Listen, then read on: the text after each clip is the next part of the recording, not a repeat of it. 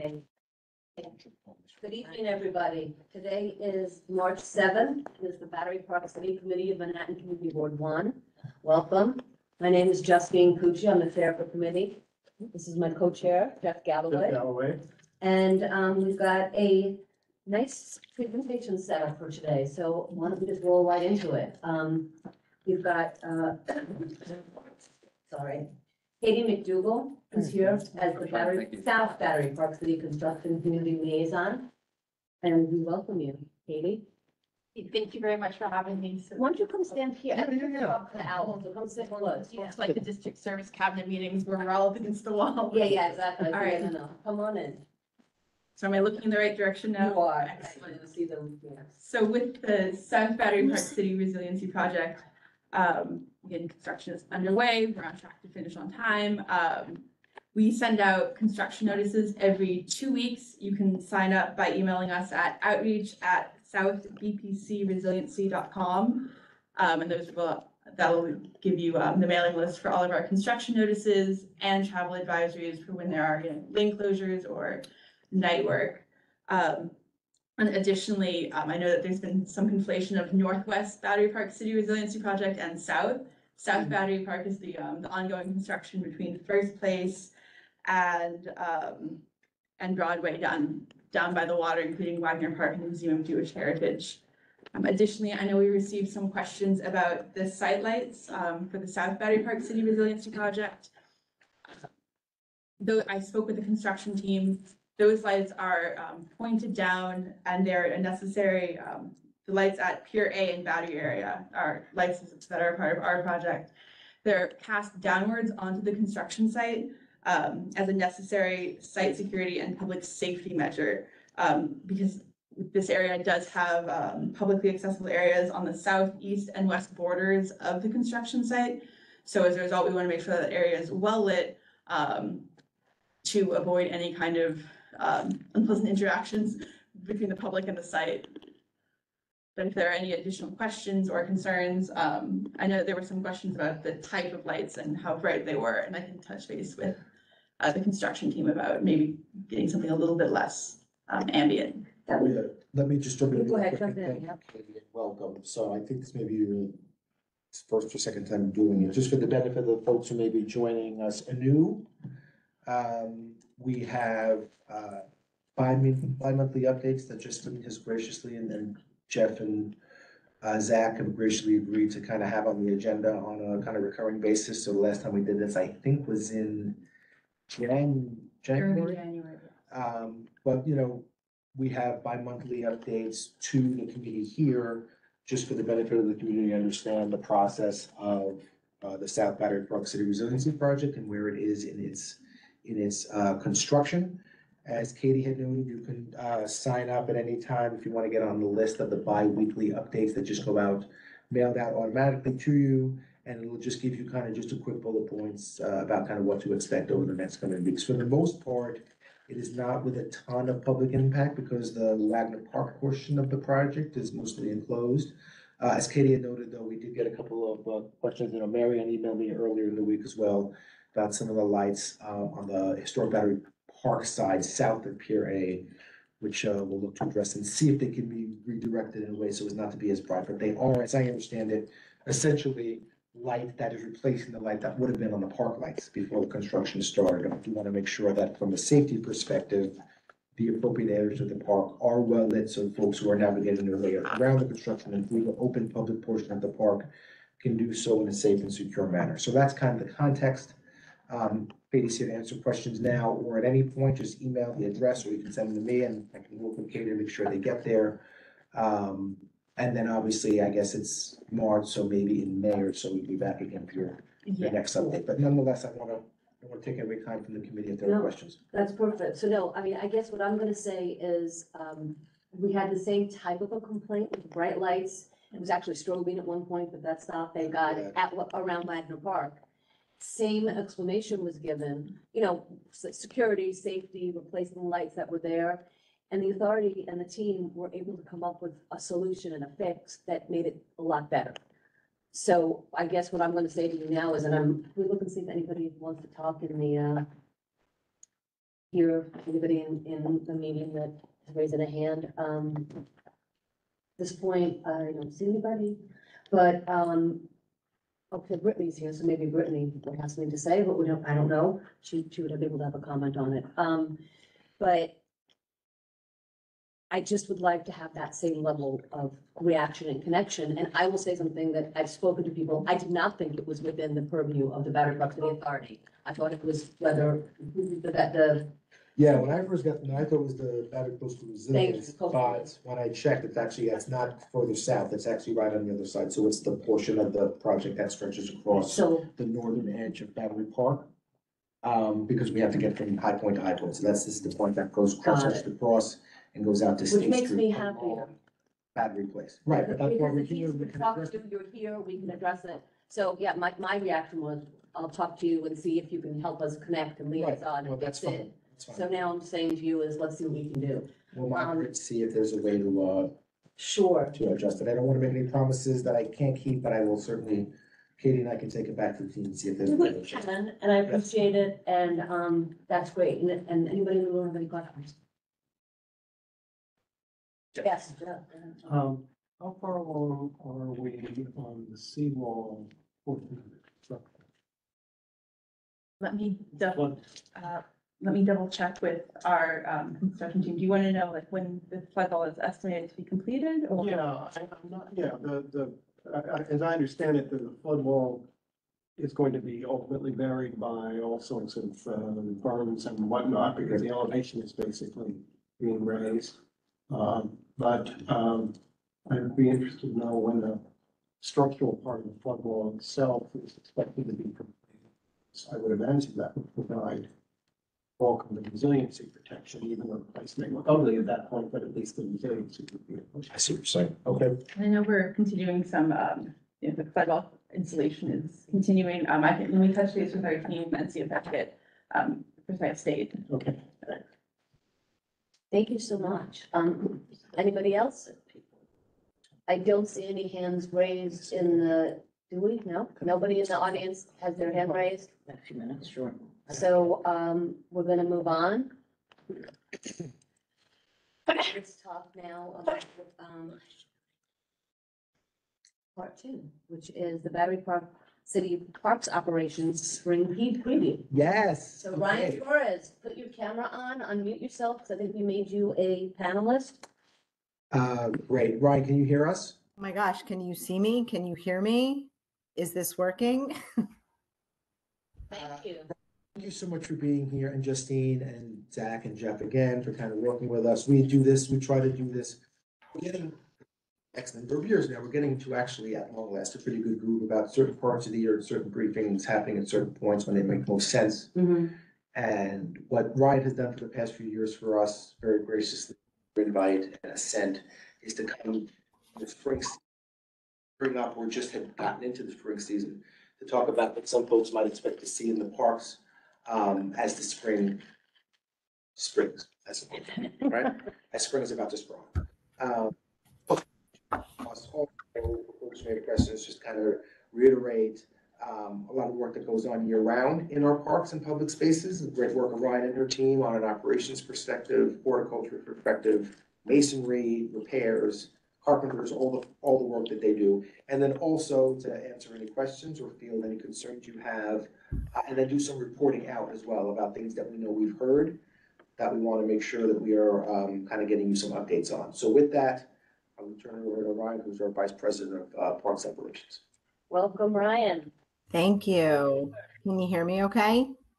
Yes, we can. Great. I can't believe it. I feel like I'm not sure if I was here yesterday or a year ago, but I'm happy. I'm happy to be back. And I appreciate you guys giving me some time in your meeting. I know you guys have a busy schedule, so I'll try to keep it brief, but happy to elaborate or answer any questions at the end or anything along the way. So thank you again for having me. For those that might be new to the community or to this meeting, I'm Ryan. I'm the Vice President of Parks Operations for the Battery Park City Authority. I oversee the team that manages the open spaces within Battery Park City. So happy to be here. Next slide. Is that good? Is that a good method? Good. Okay, great. And so I'm just going to talk a bit about parks operations and who we are for anybody's benefit who might be new to the community or new to this meeting. Kind of looking back at some of the things we do because it's really easy to forget at times. Looking ahead at some of the things that you can look for our team to be doing with, like hours of operations, things that are on our radar that are probably on yours too. So I'd like to address those as well. Some a brief conversation about some of the collaboration that Parks Operations has been doing with Real Property Department and the new resiliency projects. And of course, I have to talk about compost, zero waste, and our wildlife within Battery Park City. And I'll round it off with just some of the ways that we can all keep in touch with each other. Next slide. And so, yay, my team. And so Parks Operations is just one of the divisions that make up the entire team of Battery Park City Authority. And we're often the public facing ones alongside the Parks Programming and Community Operations Department. We're about 55 people strong, and you'll often see my team out in the parks wearing blue tops, similar to what I'm wearing, and khaki pants. So you'll be able to recognize them as per the pictures as well. Happy for everybody to stop and say hi. We're the team that maintains the 36 acres of open space within Battery Park City. This includes over 5 miles of bench slats, 3 public restrooms, 2 community spaces, hundreds of miles of pathways. Next slide. Over 1,000 street trees and an equivalent number of park trees, 40,000 plus bulbs planted each year, an average of 100 pounds of food waste that we collect from the community. Thank you. 300 landfill cans, 50 recycling cans collected daily, 3 dog runs that we see, lots of parks that we've known to come and love, like Teardrop and the Esplanade, over 1,000 light poles. And we also maintain all this, and we also remove all the snow when it happens. Luckily, you know, we haven't had a couple of good years, but when the snow does fall, we're the team that's out there. And so we work every day to keep the parks and the public spaces to the standards in which we've all, or everybody who lives, works, and visits Battery Park City has come to expect.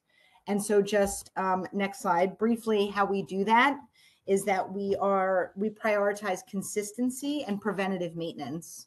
And so the larger of the 2 departments that make up the Parks Operations Division is our maintenance team. They're further broken up into the maintenance technicians. They're the ones that are doing the cleaning and the upkeep of the open spaces. And then we have our trades. Those are the ones that have specialized skills such as carpentry, masonry, and or electrical skills. And they're the ones that are taking care of the structures like the benches, the play equipment, the water fountains, the water play features, the hardscapes, the pavers, the dog runs, the playgrounds, the fixtures, all the light poles, even down to the sinks, the faucets, and the hand dryers that you're using in the restrooms. They're the ones opening and closing the restrooms and the Irish Hunger Memorials every day. They oversee the safety and cleanliness of the open spaces. They manage all of the waste within Battery Park City, not just the collecting of what's in the parks, but also the 3 compactors that many of the residential buildings bring their trash to every day. And then, of course, our 2 bridges, West Thames and Tribeca. The maintenance teams ensure that those are safe and clean for everybody. Next slide. And then our other department is our horticulture team, and they're the ones that manage the softscapes, as we like to call it. That's the landscapes and the trees, and they also oversee the compost. So they're taking care of the South Cove, Rector Park East and West, the Esplanade, Kowski Plaza, Belvedere Plaza, Irish Hunger Memorial, Rockefeller Park, Teardrop Park, North and South, Murray Street Triangle, the ball fields, and the eastern border. I feel like I'm missing one, but I'll think of it, I'm sure, when I'm done with this. But all of the gardens in Battery Park City, all of the park and street trees, the horticulture team is overseeing. They manage the compost, not just the food waste, but the garden debris and the dog waste compost that we do. They do the watering, the planting of the perennials, trees, and shrubs, and all of those bulbs. All of the mulching, weeding, and pruning that you see is all thanks to our horticulture team. Next slide. I think we'll just go through these quickly. Just some pictures of the team. You can do the next slide. There's James taking care of the lily pond. We're putting up some fences or maybe taking them down, some tree pruning in the middle there. And of course, our pride benches by our carpenter Carlos on the right. Next slide. Power washing, especially as the weather breaks, you'll probably see the team out there more and more, whether it's on the pathways or in the dog runs. We're kind of out there power washing, getting all of that winter stuff off of the hardscapes. Madeline there in the corner in the forklift. Next slide. And just some more of our team here hard at work, getting rid of what little snow we got, knock on wood, this winter, and then just kind of doing some upkeep on some of our trash cans. And so next slide. And I can't not take this opportunity. Yes, I'm sorry. Yeah, this good. To acknowledge just some of the staff on the Parks Operations team that have been with the authority for 25 years, and in some cases a little bit more, and the dedication and the care that they have for this community and what keeps it looking the way that they do. And so hopefully some of these faces aren't new. And if they are, I invite you all to go for a walk and check them out. We have on the top left here, we have Nancy Boyvid. She's overseeing Teardrop Park. Below that is Betsy Axel. She's one of our maintenance technician supervisors. So she's taking care of that team.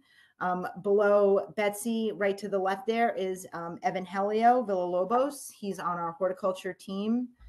On the top right, our dream team of Manuel Rivera on the right and James DePadua on the left, planting one of the new trees. And below that is Gene Schwartz, who managed Wagner Park and is now obviously overseeing some of the other spaces, but we'll go back into Wagner Park when that's open. So just wanted to take the time to say that. Next slide.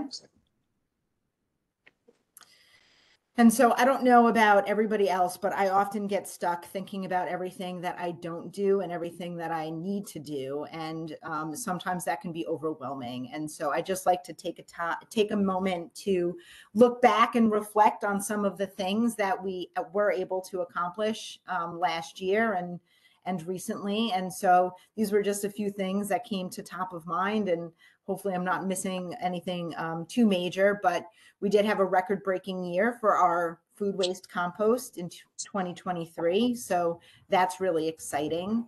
Almost 5,000 the plastic planting pots that we receive from the plants that we order each year, we were able to ensure that they were upcycled or reused instead of ending up at the landfill. We were able to perform 3 waste audits throughout the entire park, which is always an adventure. We planted 4 new trees. I'm sorry, my dog is like drinking his water to the left of me. Sorry. Really successful pumpkin and holiday tree composting collection. I believe, Nick, you can correct me, but I believe it was just over 2,000 holiday trees collected this year. So right in line. Yes. Oh, yeah, all of that is 100% used in our composting program and is vital to our composting program. So I thank you for all of that. We were able to install a no-mow lawn at Murray Street Triangle in an effort to just try to get that space looking a little differently, and also increase some wildlife to call Murray Street Triangle home. So looking forward to seeing what happens with that this year. Like I mentioned before, over 40,000 flower bulbs were planted. We continue to monitor the spotted lanternfly. I feel like we don't talk about it as much, but it's still there, and we continue to make sure that we can do our part. We mitigate any rodents or rats specifically in Battery Park City using our dry ice or rat ice applications. So we continue to do that. We were able to replace the timber benches in South Cove, which is on that lower area, which was great because they were really in need. We installed a couple of native bee hotels to complement our honeybee hive that we have in Rockefeller Park. So that's great to make sure all are welcome. We partnered with the American Kennel Club. They had an event at the Javits Center, their Meet the Breeds, and we were able to collect all of the dog waste from all of their dogs and compost it here at Battery Park City. So that was a first, and really excited. And then we were able to That's really cool, Brian. When you told me about that, that's really cool. When you told me about that, I couldn't believe it. That's really like, that's next level.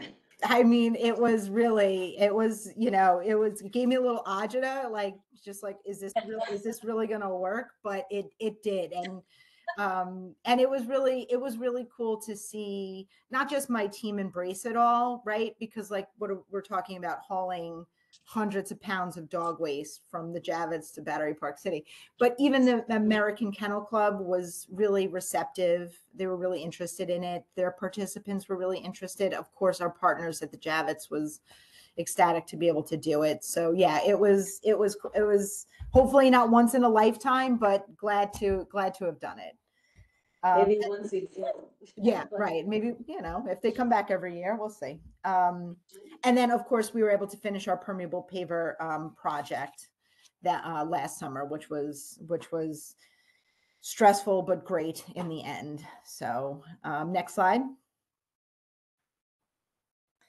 And so just to look ahead a little bit, and hopefully spring really is coming. I've had a couple of days that are promise it, so I'm anxiously awaiting it. So starting May 1st and continuing through October, the team will be on site until 9:30 p.m. Currently, they're here till 7 p.m.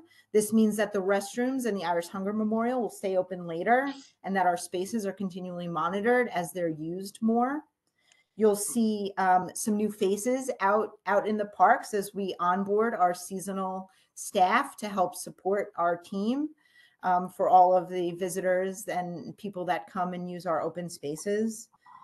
For the second year, we've been able to keep selected lawns open for the winter, which wasn't always the case, but we continue to close lawns from time to time that need a little extra TLC and a little extra rest to really kind of spring back and be ready for the season. But happy to say that mid-April, and I even got a date of April 15th. So weather depending, but April 15th, we'll probably be taking all of the fences down. So all of the lawns will be open. That's always a real official start to the spring in my eyes. And so also some of you may have taken notice to some of the action that was happening at the southernmost island on North End Avenue. And so this area has been a site for operations since it was built some, 3 or so decades ago, largely by the horticulture team. That's who mostly utilizes it. They do, they've always done and will continue to do compost. We store our plants that we get that ultimately end up back into the gardens and other supplies such as planters and fences. And I'm really excited to see how much more compost we can produce with the efficiency of the new landscape that the spaces has able to give us. And then again, just, being able to produce that much more compost allows us to put it back into the gardens. So I'm really anxious to, see what that's going to be. And although this is a parks programming and community operations managed thing, I want to let you know that the volleyball courts will be coming back in action in the upcoming weeks as we do collaborate with them to get it all out there. So, the weather matters, right? We want to make sure that it's not going to be too cold or rainy, but mid-April is probably a really safe bet for that to come out. As a matter of fact, I even got an email from the team requesting certain dates for things. So that's definitely happening soon. We love the volleyball court. And so another thing worth mentioning here, although not to the credit of parks operations, again, to parks programming and community operations, but we did collaborate in building a few new raised beds for the children's garden. And so we're really excited to see what that program and all of the kids and what they're going to be growing and what they'll be able to accomplish with those. So Brian, where is it? Where are they? so where the children's garden is, right? I do not. Rockefeller Park, right, Jill? Yeah. Yeah. Right.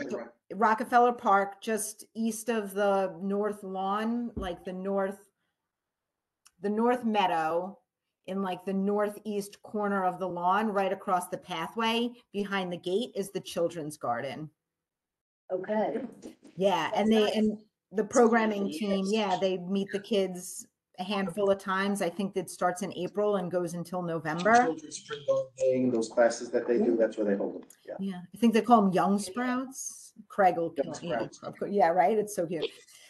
Anyway, so they have like maybe anywhere between 10 to 15 beds in total, but the end two, we were able to create raised beds just for accessibility and, you know, a little variety in how the children can garden. So they, you know, they seem really excited about it, which makes me really excited about it. So just wanted to make note of that as well. We're also changing some of the benching that's around there, the benches that are around there, to better accommodate all of the, you know, the children and how they learn. So it's a nice little space. I just want to remind everybody, as the warmer weather gets closer, we love all dogs in Battery Park City and we welcome them. I myself am a dog owner. And so they are welcome to visit any of our 3 dog runs throughout Battery Park City, each with their own unique experience. But when not in those dog runs, we ask that they're leashed and that they're not on the lawns or the garden beds or in the tree planters. This in an effort to just try to keep the health of those plants so that we can not have to spend the time in kind of getting them back to a healthy level or replace them. So just a reminder for that. I think we're going to be doing some updating to our It's a Dog Life brochure. So Nick, I'm sure once we have that out, we'll share that. Hopefully you're seeing a difference in some of the landscapes as we continue to work towards a more native plant palette, which is a more resilient landscape that supports our wildlife. Each year we plant new perennials and shrubs, some because they don't work out and others because we are just replacing them with a more native and or resilient variety. And we've been able to maintain an 80% or higher native plant selection with each order that we do every year. So always trying to push our limits there. And then I know our kiddos are just waiting for that warm weather to come so that they can jump into all of the water features that we have in Battery Park City. So we too are anxious for that weather to break so that we can start ensuring that everything is working the way that it's intended. So we always try to go for a Memorial Day opening, and so that too will be our goal. So looking forward to that. As a reminder, we have our play features, our water play features in Rockefeller Park, Teardrop Park, West Thames, and Kowski Playground. I think that's it. So that'll be really great. And then of course, appearing for more years than I can probably count, again, our hanging baskets along South End Avenue. Looking forward to, you know, continuing to improve the streetscape there. Next slide. Yeah. And so I know after listening to some of and all of these accomplishments that we do and all of the day-to-day stuff that my team is responsible for, but it doesn't mean that from time to time we get tripped up on things. And I want you to know that I just wanted to take a minute to talk about a few things that I'm sure you guys have noticed, and just to let you know that we've noticed as well, and that we're working on trying to get these things back to the way that we all want them to be. And so there are, I think, a few blue lights out in South Cove. Specifically, I'm talking about the ones closer to the water. These are tricky. And so with the tide rising more often, they are often underwater along with the wiring and the components. And so not only is it tricky to kind of get to them because we got to kind of hang off the esplanade there, but they're just constantly underwater. But we are aware that they're out, and so it's on our radar to get them fixed. So I just wanted to let you know. And if there's any other lights out, you can always let me know. The Cargo Net Bridge at Rockefeller Park has been out for some time now, but that too is going to be getting replaced. I know that with the upcoming warmer weather, everybody's going to be out. So my goal is to have that done and taken care of.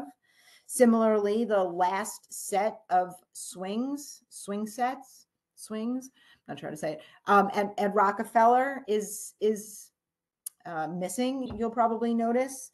And so this is one of those issues that becomes a little perplexing, but definitely working towards finding a long-term solution and getting that going. So of course, with the warmer weather upon us, the stress, that I feel of getting it done is there. And I just want you all to know that. Share. Yes. And then I feel it. I do. But happy to hear your thoughts, but I do feel it.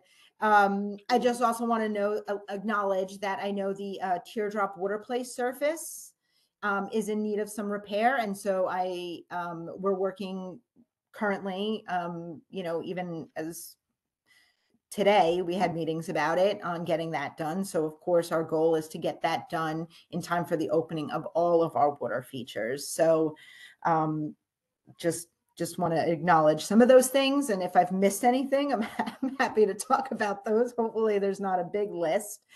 And then I just wanted to let everybody know about the permeable pavers is that we completed it last summer successfully, and it's been a really great project. I can report that there is minimal or maybe no puddling on these surfaces, which is really great. That was the intent. And this information will be used to determine future areas that we can use them all. So I appreciate all your patience on last year's project. Next slide. And so I know resiliency is the big topic of conversation, and my team is not immune to that topic as well. And I just want to let you know that we're busy too, working with Real Property on the upcoming resiliency projects, both the South and the Northwest, excuse me. Topics such as materiality, landscape, and planning are just some of the involvements that we've had, and we really look forward to what the future of Battery Park City is, and for it to be more resilient. Next slide. So Battery Park City Authority, we have 3 sources of things that we can compost. That's the food waste that everybody drops off at our green bins that we collect every day and then turn into compost that goes back out into the garden. A quick reminder, yes to fruits, vegetables, coffee, tea, houseplants. No to meats, bones, oils, fats, dairy, things of that nature. And so I know on on Nick's report is all of the locations. And if anybody has any thoughts about where it'd be even more convenient, happy to hear that. All of the garden debris that the team collects, whether it's cutbacks or removal of plants or whatever it might be, all of that gets composted and reintroduced back into Battery Park City. So that's another source that we compost. And then of course we compost with the dog waste that we collect. Here's a picture on the right of one of the newer green receptacles on the South Esplanade. And so Battery Park City has been composting since the 90s and continues to be a priority for the team. Each year we test our limits on what we can compost and how much we can compost. For 2023, I told you we had a record year. That means that and that was just the food compost.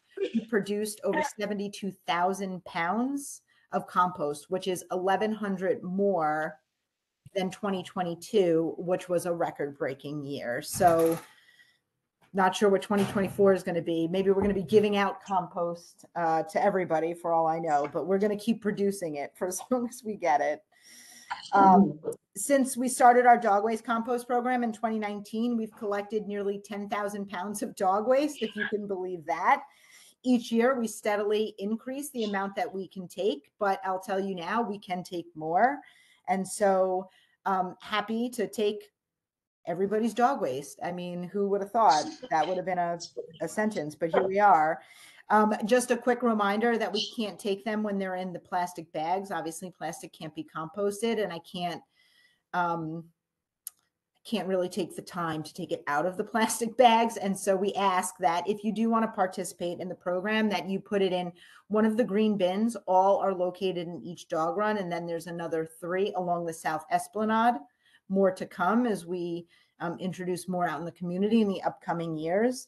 We offer newspaper that's in the slot in lieu of the plastic bags. So happy to, you can pick it up that way and just throw the whole thing in, or if you have a scooper, you can just use that and do it that way. We do collect the newspaper from local residential buildings and local cafes. So even that is repurposed and composted back into the gardens. So really great. I think we have we definitely do. And Nick, correct me if I'm wrong, we have a new composting email. So for all your composting questions, concerns, or thoughts, It's compost@bpca.ny.gov. Is that right? I think that's right. I think that's right. We'll report back for sure, but we've gotten a bunch of emails so far, and it makes us really happy when people have questions or, you know, hey, can I compost this? It makes us really happy. So feel free to use it. Next slide. Almost done, I promise. And so zero waste is something that we work towards every single day, not just for ourselves when we're working, but also within the work that we do. And so as a reminder, Battery Park City Authority has a certification for zero waste at its 75 Battery Place facility.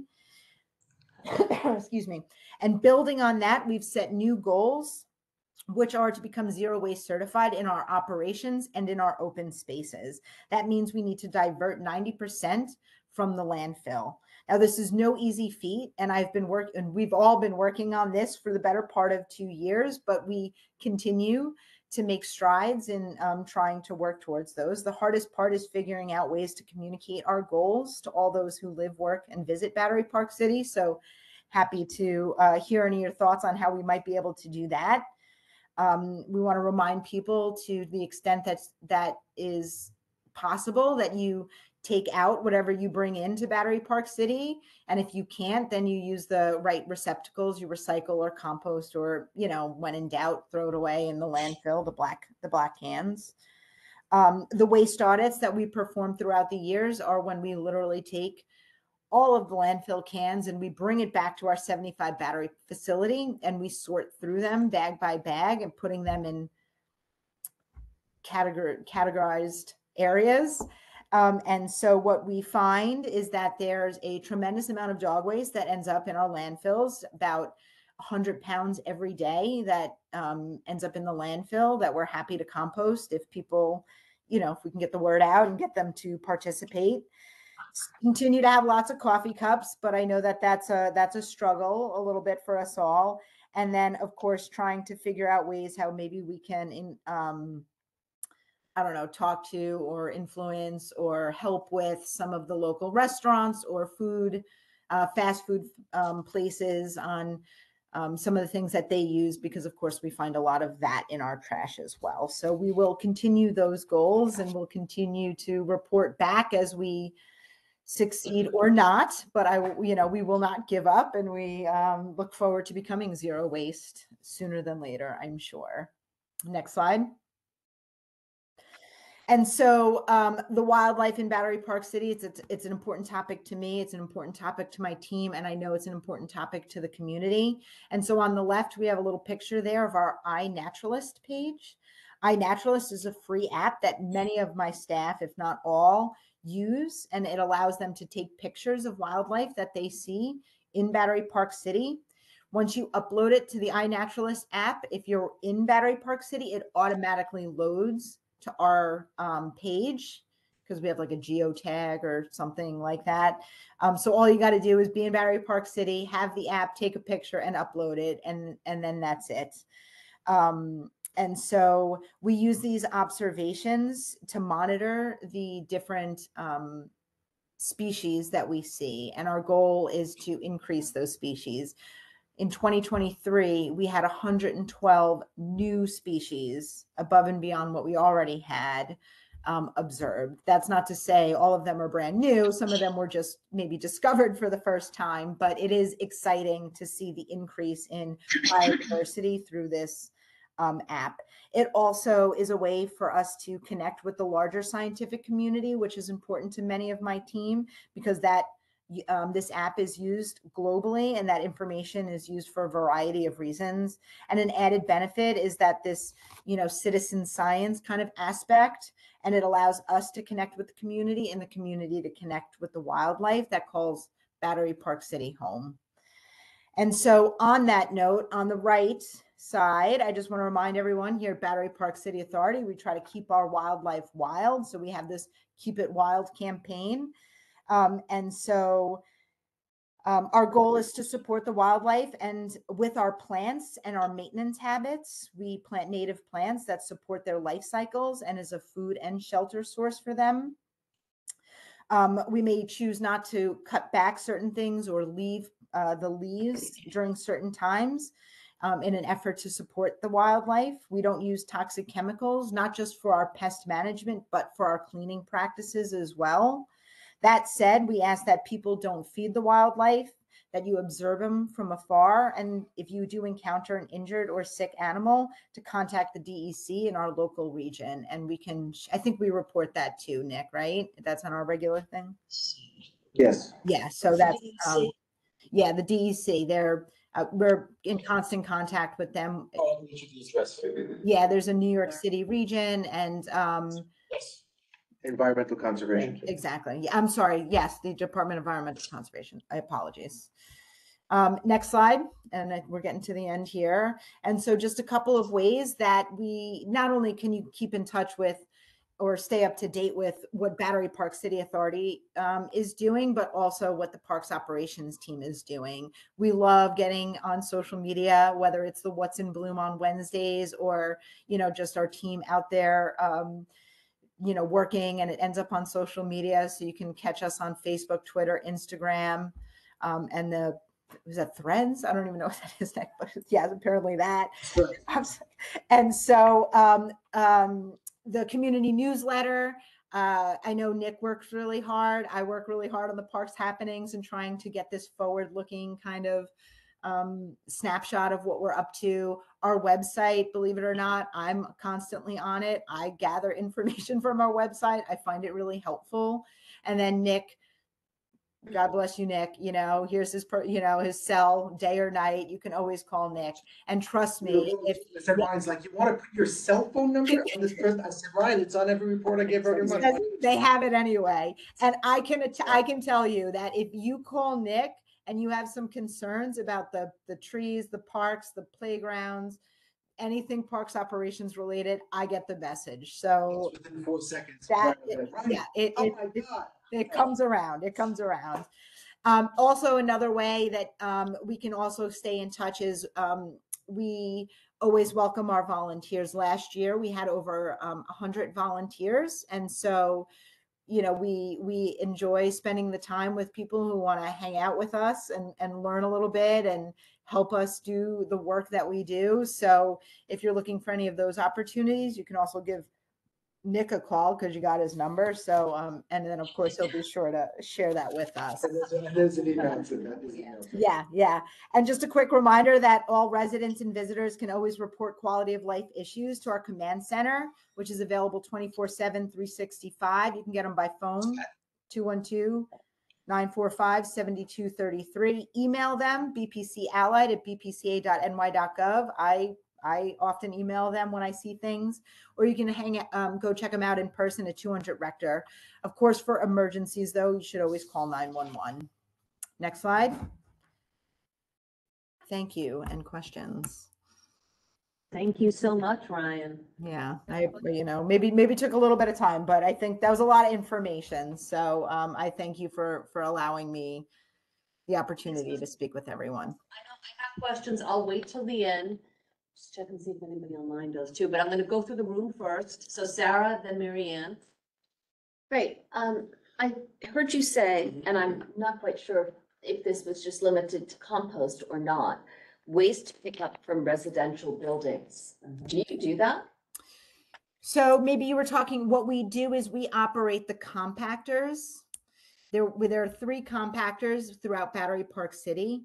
Most of the residential buildings, not all, but most of the residential buildings bring their waste to one of our compactors that we operate every day, which allows them to not have to put it on the street, not have to keep it in their basements or wherever. Does Gateway Plaza, I'm is sorry. Gateway Plaza one of the buildings? Yeah. Gateway Plaza Yes. has its own compactor, so no. Yes, but they throw, in addition to garbage, they throw recycling down there. So yes, so the recycling is still done by DSNY the old-fashioned way, because that doesn't necessarily attract rodents and you know, doesn't require lots of visits with DSNY. So we don't do anything with the recyclables, because that kind of just gets put out once a week and DSNY is fine with that. What we're really trying to do is keep garbage literally off the streets, even if they're in containers, even if they're in bags, just to minimize the rodent population and any sources of food for them, but also. I'm sorry, the fact that Gateway mixes the two things doesn't bother anybody. Oh, I see. Yeah. So, I mean, they shouldn't be mixing it. I'm definitely not, I definitely am not the DSNY. Yeah. Plastic. You know what? Right down the garbage. I can reach out to them and see if there's anything that I can do to help with educating some of them and their team on what is recyclable and what isn't recyclable. But ultimately, Residents are frustrated by this. I hear about it.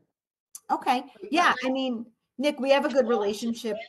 Do all that and it doesn't matter. Yeah, we'll talk to. Yeah, I mean, ultimately, I can't, I don't govern, what buildings do, but I am absolutely willing to, educate and help show that doing the right thing doesn't always mean extra work. So I think we have a really great relationship with Gateway and the management team. I know that we communicate with them often on the composting bins, so we can just add another level about recycling, because they definitely have options. Maybe they're not aware of it, so I'm happy to share with them.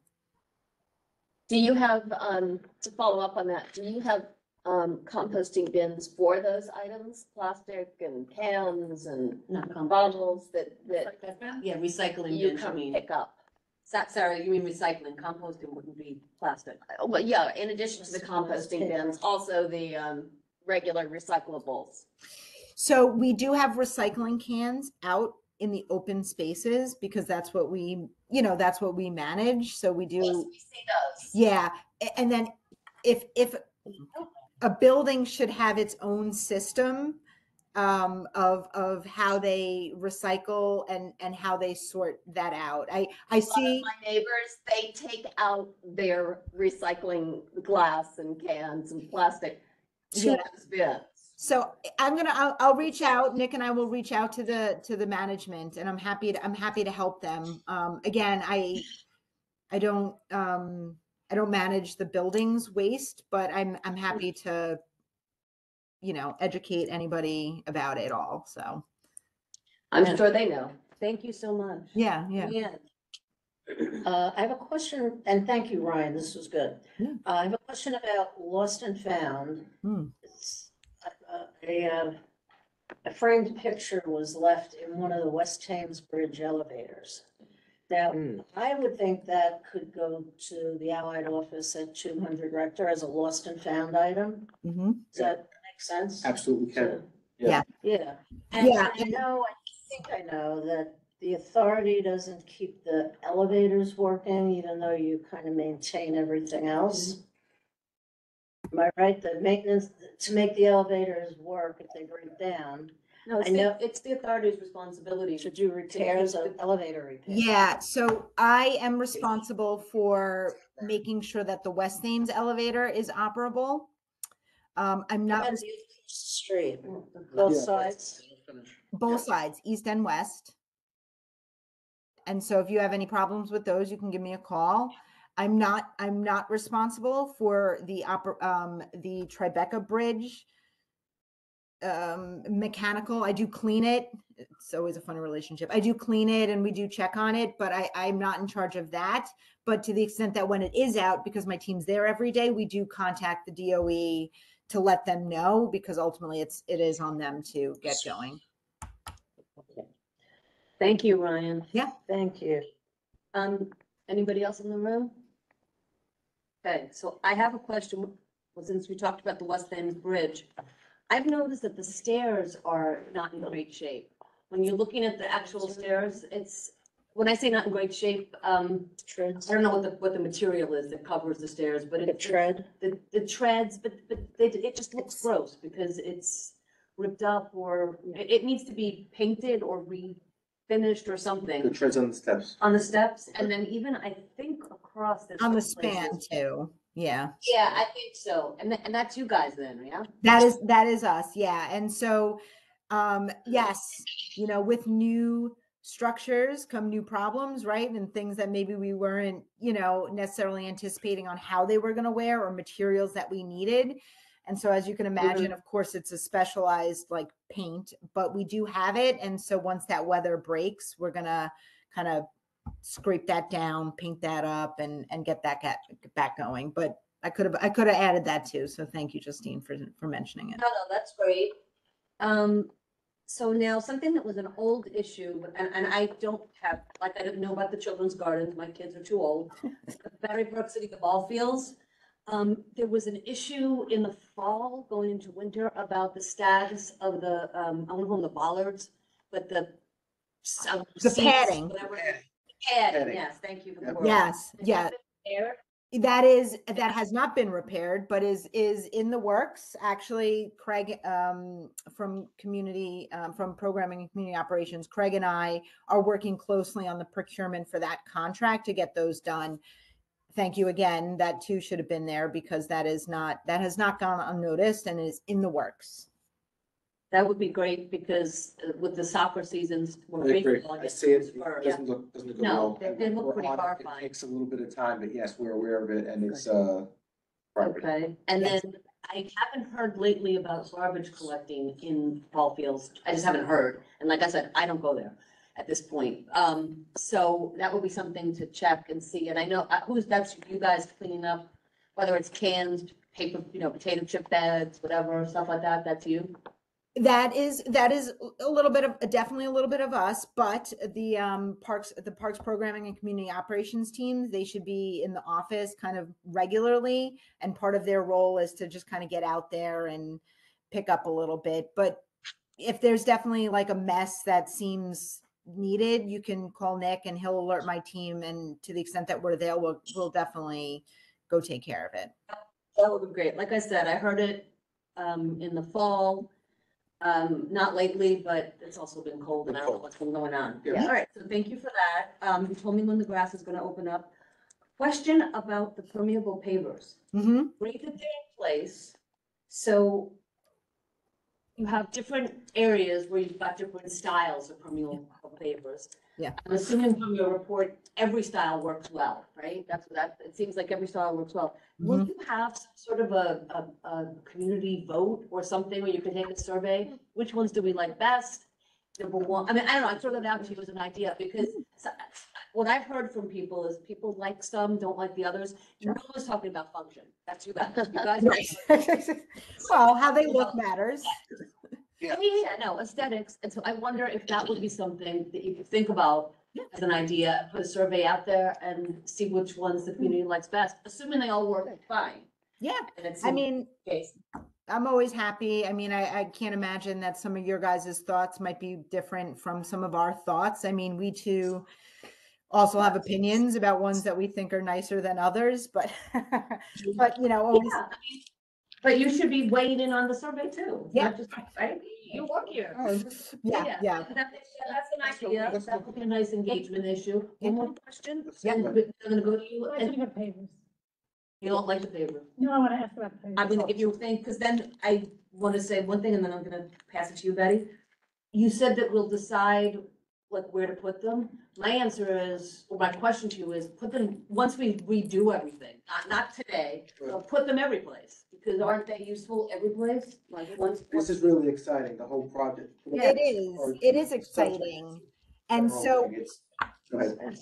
yeah, I think, permeable pavers should be everywhere, but just keep in mind that, it's good. We want to be mindful of the flood side too, because we don't want these things to lift and leave Battery Park City. And so we're taking all of this, into account. But of course, the ultimate goal is to increase the permeability, but not to a maintenance or, pathway detriment. But all of that is being considered. The goal is to make it all permeable, but I think we're going to maybe fall a little short of that for a variety of reasons. No, that makes sense. I didn't even think about that. Go ahead. Yeah, no, I made a comment about if you go to the community to get opinions about the shapes different, you would also give some input as to effectiveness in different locations. I don't want to tie the hands of the authority. Maybe I would personally like multiple different shapes used. And the configurations may work better in certain spaces than they do in other spaces. The variety is good. Yeah, that's interesting. Thank you, Betty. That's interesting. Thank So you. that should be part of the, having those options. But yeah, function first, obviously. And then you raise the point that it's not functional every place. Right, right. So educate us too, because I don't think. And then with the reporting out slide, just really simple, oh, actually 2 more things. There's a bunch of stuff on there.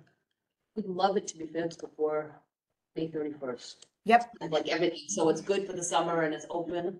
that's, So, a lot of the stuff has been not fixed for a long time. We are pushing, and I will, as we get these things up, we can push them out. And then I just have one person. Even the thing with the bridge, like for instance, Yeah. that's a really great idea. So already I'm thinking, and I'll say, Ryan, oh my God, please, when your staff is on the West Thames Bridge, sanding it down, repainting, send me a picture of that. And that becomes then something we push out. So people Yeah. are like, hey, this is literally being fixed. Being fixed now. This blog post goes in the Parks Happenings, that's how we get the word out. And also remind folks that if there are additional things that come up, they can tell us. So yes, I can't promise it's all gonna be May 31st, but I know that Ryan is working on it. Ryan is Just good to know that you're paying attention and you're trying to get Yeah. it done. That's helpful. we very jealously guard the reputation and the beauty of Battery Park City. We take it very seriously. And last but not least, ending on dog waste.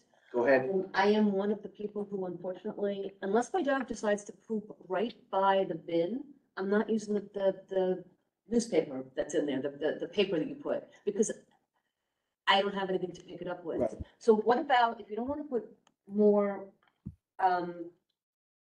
containers at every block, maybe at every corner you put more paper, newspaper, because I don't mind, if I'm, and I look, my thing is, I see where they poop, I look and it's like, okay, how far am I gonna have to go to come back? And there's somebody gonna step in it in the meantime. Oh, yeah. it's Because- not a perfect system. Yeah. No, it's not, but I throw in plastic poop. That's not Yeah. not a bad idea. I don't know, we can find maybe. See something to see if say. it's an idea of something, go ahead, Mary Ann. Justine, maybe buildings could be encouraged to make newspaper available, because if people don't get newspaper subscriptions anymore, you don't have paper in your house, but they're collecting some amount of it. That might, overall. I mean, that's something So to maybe think we about. could have a place, I know in our building, but maybe all buildings could be asked to have a That might be place for something. dog owners to use, but it would be part of a bigger communication Yeah. about what to do with it once you have it. When you walk out the door, here's, No, here's, where you've they're- got the dog, here's the Right. 2 sheets of paper. Right. Sorry, I thought those bags were, or at least some of them were compostable. Some of them are, but not all. Some of them are compostable, it's still, you need a real big facility to break those things down. And that's not necessarily what we have.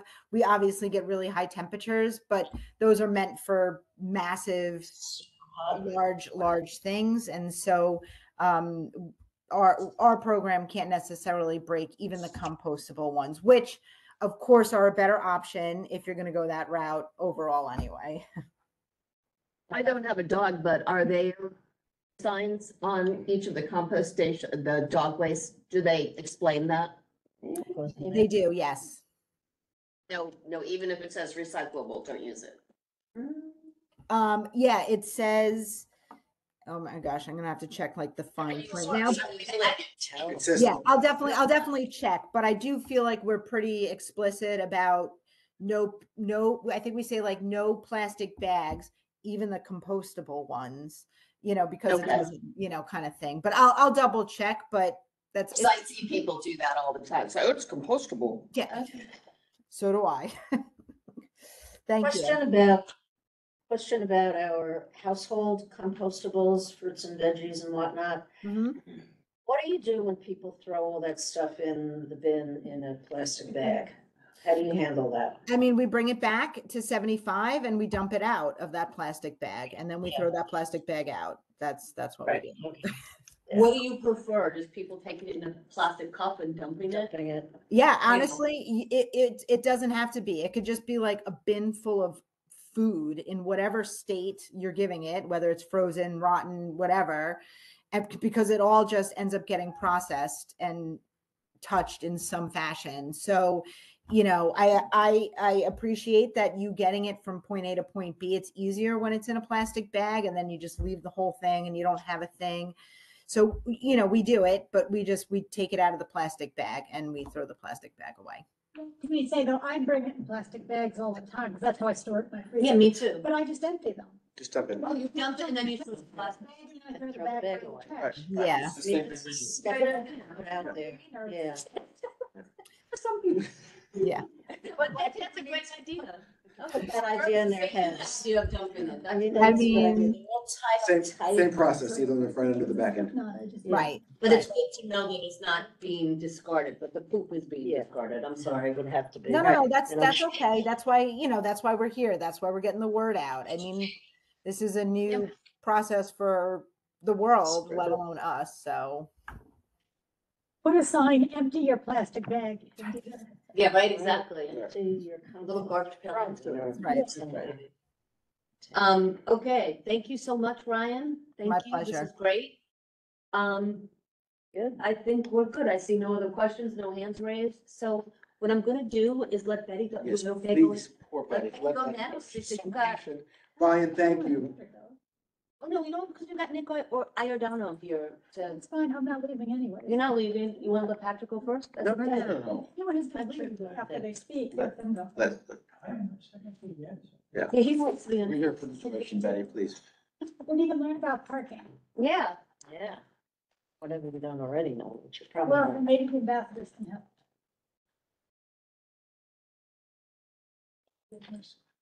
So Betty, thank you for doing this. So Betty Kay has put together a traffic and parking issues presentation related to the North Battery Park City neighborhood, and really excited to see your ideas, the problems identified and potential solutions identified.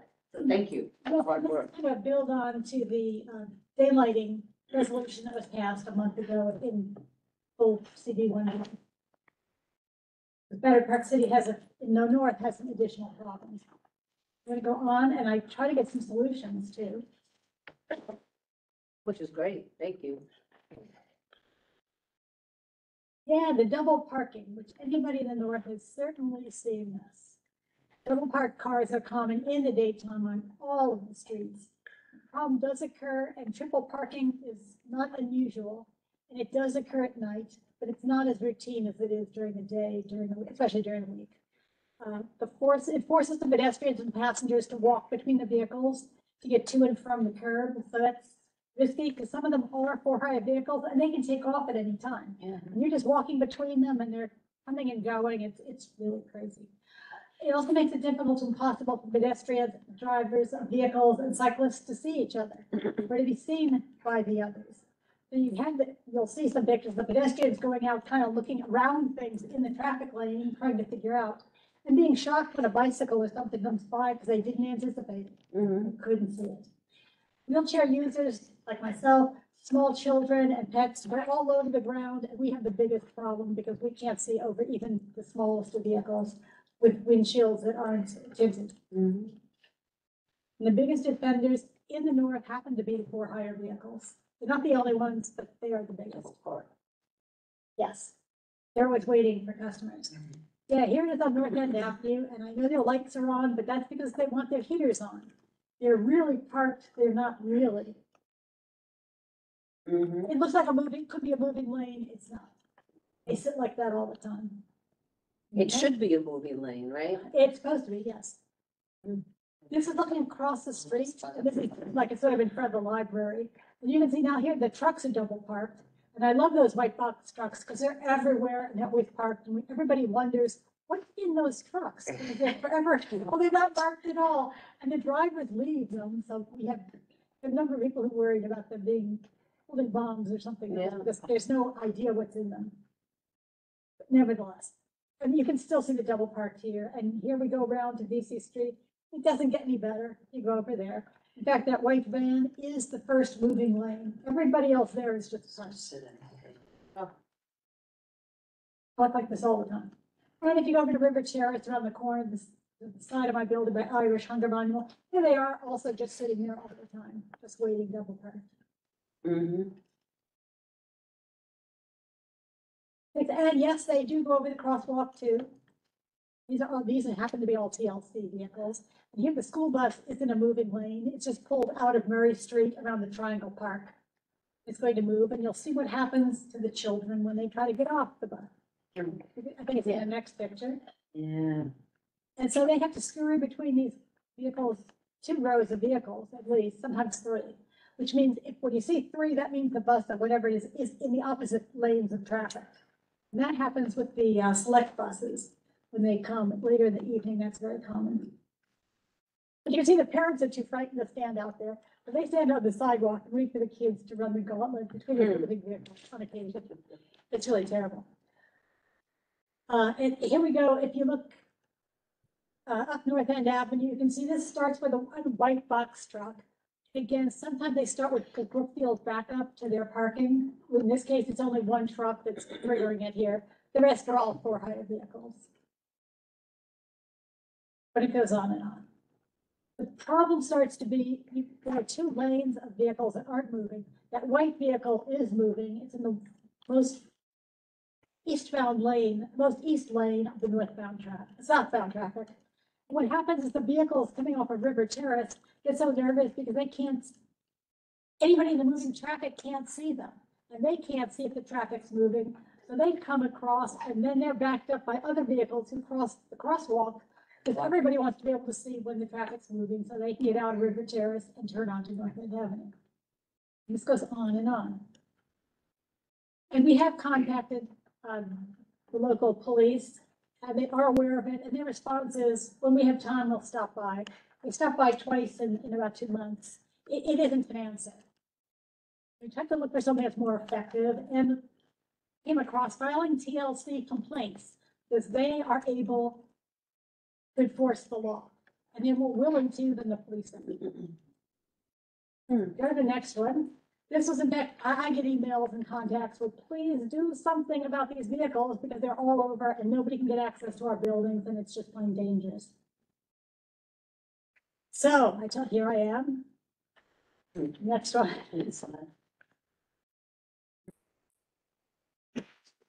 If you look at, for those who like to go on, this is on X, or I'm still gonna call it Twitter. Yeah. Yes. But this is, sorry if you go back, at reported underline NYC, they will take reports using Twitter, as long as you use at reported with it, then give it a picture of the vehicle so they can see the license plates, the location and the time. You can do a report that way. This was interesting. This was a summary of 2023. So you can get an idea of what this group does. These were the stats for all the taxis, Ubers, Lyfts, all of the black cars. They can enforce for any of those. And you can do it right on Twitter. Yes. So if you do it on the TLC, this At reported Reported. underscore New York City. Right, they will report it to the TLC and 311. So you don't have to follow through and do that. You'll get the data source that's needed. They do all of that, which is amazing. Their comment is, unlike the NYPD, the TLC is staffed by attorneys who will diligently review every single inbound 311 complaint and has the power to issue summonses. So they will oversee the whole process. Well, the TLC has the power to do it and reported, make sure it gets to them. Next, it gets the data at 311. And this is an idea of just how much they handled in 2023. And yes, it is in the thousands. Wow. Also, if you look at the x-axis, you can see the various levels of the process. So everything from it being completely resolved and the fines being paid to those who are waiting for responses, those that are waiting for judgments to go out, to the filings that just haven't been dealt with yet. This at reported will handle every single step along the way, which is wonderful. And it's very transparent, so they're great. Next. Oh, there's more than that. You look at their takeaway. This is that at New York City Taxi, which is the TLC, is extremely effective and professional agency compared to going through 311 and having the NYPD handle it. And they do a lot of hold the drivers accountable for their dangerous behaviors. Now, to get a sense, because I might not double parking, but in fact, the scope of what you can report is much bigger than that to the TLC through at reported. Go to the next.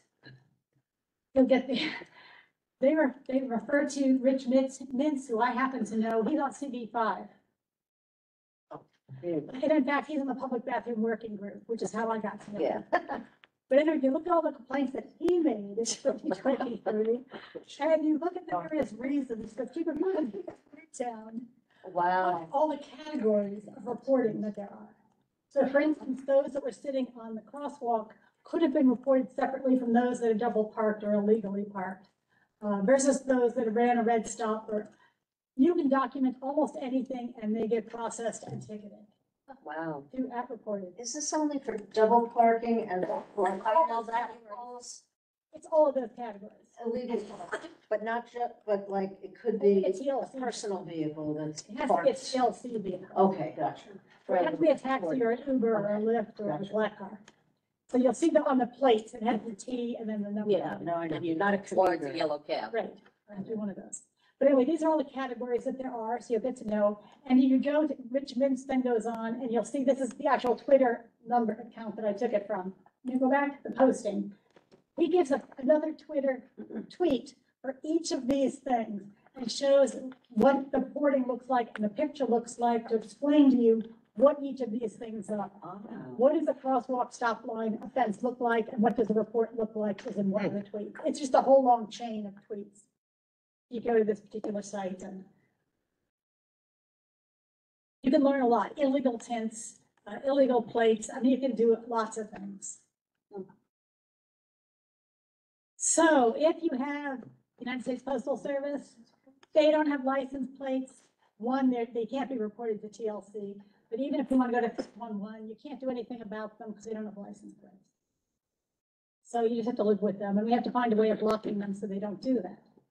Which leads into problem number 2, the lack of sight lines or visibility amongst the road users outside of the double parking by TLC. Yes. And so for these, if you remember, we did the resolution of January with the Yeah. day lighting, and that red area is not lit, and that's where the pedestrians cannot see the driver or the cyclists that are in the same location, and vice versa. That's kind of a no sight zone. And keeping in mind here where the red bars are is where they have cleared out a vehicle. This only meets the New York State law, which is there has to be a 20-foot setback from the crosswalks. New York City exempted itself from state law. So you've probably passed on your driver's license that you have to be 20 feet back from the crosswalk because that's a state license. But New York City actually let you do the other. And so there's been a big push to try to get the city to get close off of that. Yeah, because I was gonna say, that's what. If you go to the next one, you'll get more, so you don't think New York City is absolutely horrible and on their own. California is only trying right now to pass it for the whole state, have daylighting. Hmm. So they're not even as forward thinking as New York State is. Next. This is a picture that really shows very effectively what it does. You look to the left, here they have a bump out curve, but it's it's a kind of a short-term, inexpensive paint out that goes out. It also has the heavy duty things. Here they're planters. They could be a piece of cement, a granite block. They could be a bollard, anything that'll stop cars from driving in. At the far end, you'll see another planter. That's so the vehicles turning into the block, which this is one way, but never mind. They turn around, don't sideswipe with pedestrians and are just trying to cross the street because they may not see them. On the right side of the street that is blocked by the vehicle, there is a pedestrian standing in exactly the same space as the one on the left side of the street. You can't see them. You can't see them because of the vehicle, and that is a low vehicle with windows, Mhm. and you still can't see them. Betty, the black car on the right near the corner, Yes, is that parked legally? Yes, Yes. It Yes, is legal right. to be that close. in New York Only because City, of the city. If it were in another In New part York of the State, state, yeah. you'd have to be 20 20 feet. feet from the crosswalk. Crazy. Right. From the stop line. Right. On the left, Stop line. well, stop line, but actually it's a crosswalk. But on the left, what you see is they had to paint it out. They went back to 20 feet, so they took care of building that. Yeah, they kind of need to do that for people, to let them know. Well, just so people know what it is when we talk about, there is such a thing as a temporary, and this is what it looks like. We did in the CB1 resolution ask there's something heavy be put at the edge so that people can't drive in, because they'll just That they'll drive back right them over. in those with a flexible Those cones, but cones. yeah, this seems like a pretty decent, Right, so this is what's been done in this useful location. way. Yep. Next, and see how effective it is with right to left. Mm. Back to my white box charts, they're all over. This is a particular situation where that's kind of being back to 20 feet would help, because that first truck wouldn't be there, it would be back farther. Mhm. The vehicles coming up one way, going westbound, they have no idea, they can't see that pedestrian that's standing there. Yeah, this is crazy, this crossing. If you look, this is where there's that pathway that's mid-block that goes all the way from Rockefeller Park up to the ball fields, cuts across. So this is a different situation, and I have a solution for a very specific problem. Here, this postal vehicle truck is always here, somewhere. This time it's marked against the curb and overlapping part of the crosswalk, so they would still be illegal, but you can't do anything because they don't have a license plate. Nevertheless, look at the lack of visibility there is. You see it all the time on Burr Terrace. People with their strollers and kids going to the park, and you know that nobody that's driving on that street, or even the cyclists, can see what's going on with the pedestrians. Next. But they're supposed to. Well, they're supposed to, but if there was daylighting of some sort, they would. Be forced to. And for somebody who is down and low, like I am sitting, and if you have children who are first or third grade, tend to be around my height or shorter. And of course, pets are even shorter than that. They're completely not seen, so don't let them get way in front of you, adult who is standing, because they're not as visible as you are. But there's all kinds of craziness going on, like who would have expected a three-point turn going on? Yeah. Except getting out on the street so that I can kind of look around the vehicle. And that's what starts this whole cycle of, now I'm in the way and the vehicles start backing up and that's on. Next. There is a program, this is from the DOT website, where they do have a mid-block narrowing. And so what they will do, in this case, it's a little quasi built out. They've changed the color of the paint out. Yes, they could. But you can do something mid-block. This could potentially solve that route between Rockefeller Park all the way up to the ball fields. To ask the DOT to do something to paint out a little area around it. Because you do have to have the tactile area for the low vision people has to be there so they know they're going to be entering or getting out of a zone with vehicles moving. And in fact, that legislation has changed, and that piece of tactile has to be as wide as the ramping down walk is, and that's supposed to be the whole width of the crosswalk. So that whole thing is also changing. Next, and that's recent federal work. Again, all this is not particularly legal, but lots of people park by the corners around North Battery Park City. Here, this is a favorite spot for motorcycles. You look on the other side of the street, they think they can wrap around the corner for some reason, so they always overlap and park beyond. It's crazy. The corner is crazy. It's unbelievable. But that also makes it difficult to see. So next, which is why we really need the built out going to the corner and then back between the, because here it is, on Murray Street, parking. So it really needs to be the build out, which is really a paint out in this case, has to extend to the corner to take care of this. Because I feel like I'm going through a tunnel when I go down. And sometimes what they do is because there's no crosswalk, they have no guidance of where to stop. They actually overlap, and sometimes there's only a foot they leave. So I can't even get down, so I have to go down to the other corner and then drive down the street. And my scooter, it's really crazy. And then you're in traffic once you're out. Well, right, but that's the problem. And here we go to the other end of Murray Street over by River Terrace. And again, the problem is, what do you do with C intersections? Because there really isn't, it's a different configuration than if there was a corner. So what do you do? And again, the cars overlap the crosswalk. They're not supposed to, but what's to stop them from doing it? So next. Yeah, and another vision again, this is me down at the bottom. It happens to be that same ramp. But I can't see over these vehicles, and there are a lot of them. So be mindful of that. And that's why they need at these T intersections to find some kind of solution for them. Next, because we need the vehicle set back a little for some vision. And then there are these problems. These are another example of the kind of blocks that could be used since they're in Battery Park City anyway. Instead of planters, instead of granite blocks. There are lots of choices. But yes, they did finally move it away from the curb cut, so you can't. Yeah. But you know, once they saw it blocking the curb cut, they They're said, like, like, oh, oh, can park park, here. yeah, makes sense, Oh, yeah. that's part. I think they're slick. Yeah, Which is weird, you know, and these are all publicly placard parking, right? Cars, or they not a might, TLC. not TLC, yeah, there you go. But because the parking enforcement won't come down here, really everybody knows, because even my doorman knows you can park here and no one's gonna bother you. Anyway, next. So I found DOT has another program, which is called the curb extension, which allows you to pick a very limited area. So potentially these curb cuts that are on a T intersection, been asked to have just an area with a little bit of a setback on either side of that ramp to be set back in the parking lane. Hmm. It is much more flexible than I thought, and this could accommodate a place such as those T intersections along the park side, which is gonna also happen on South End Avenue when you have Wagner Park in that area. So the neck downs to achieve daylighting. There is the more permanent, if you go to the next. And then they're called curb build outs or neck downs. Here's one where the curb is actually built out versus the paint I was talking about. Mhm. And then they talk about all the great things you can put on this area, which is nice. But you notice they put that recycling bin right in front of. Yeah, They do this all the time. they empty it, they drop it So down. then you have, then you have to still watch out that they make sense of what they do. Nevertheless, this is what it does. And the next one is from the National Association of City Transit Officials. So NYC DOT is a member of this organization. But just to give you a schematic what it looks like in theory.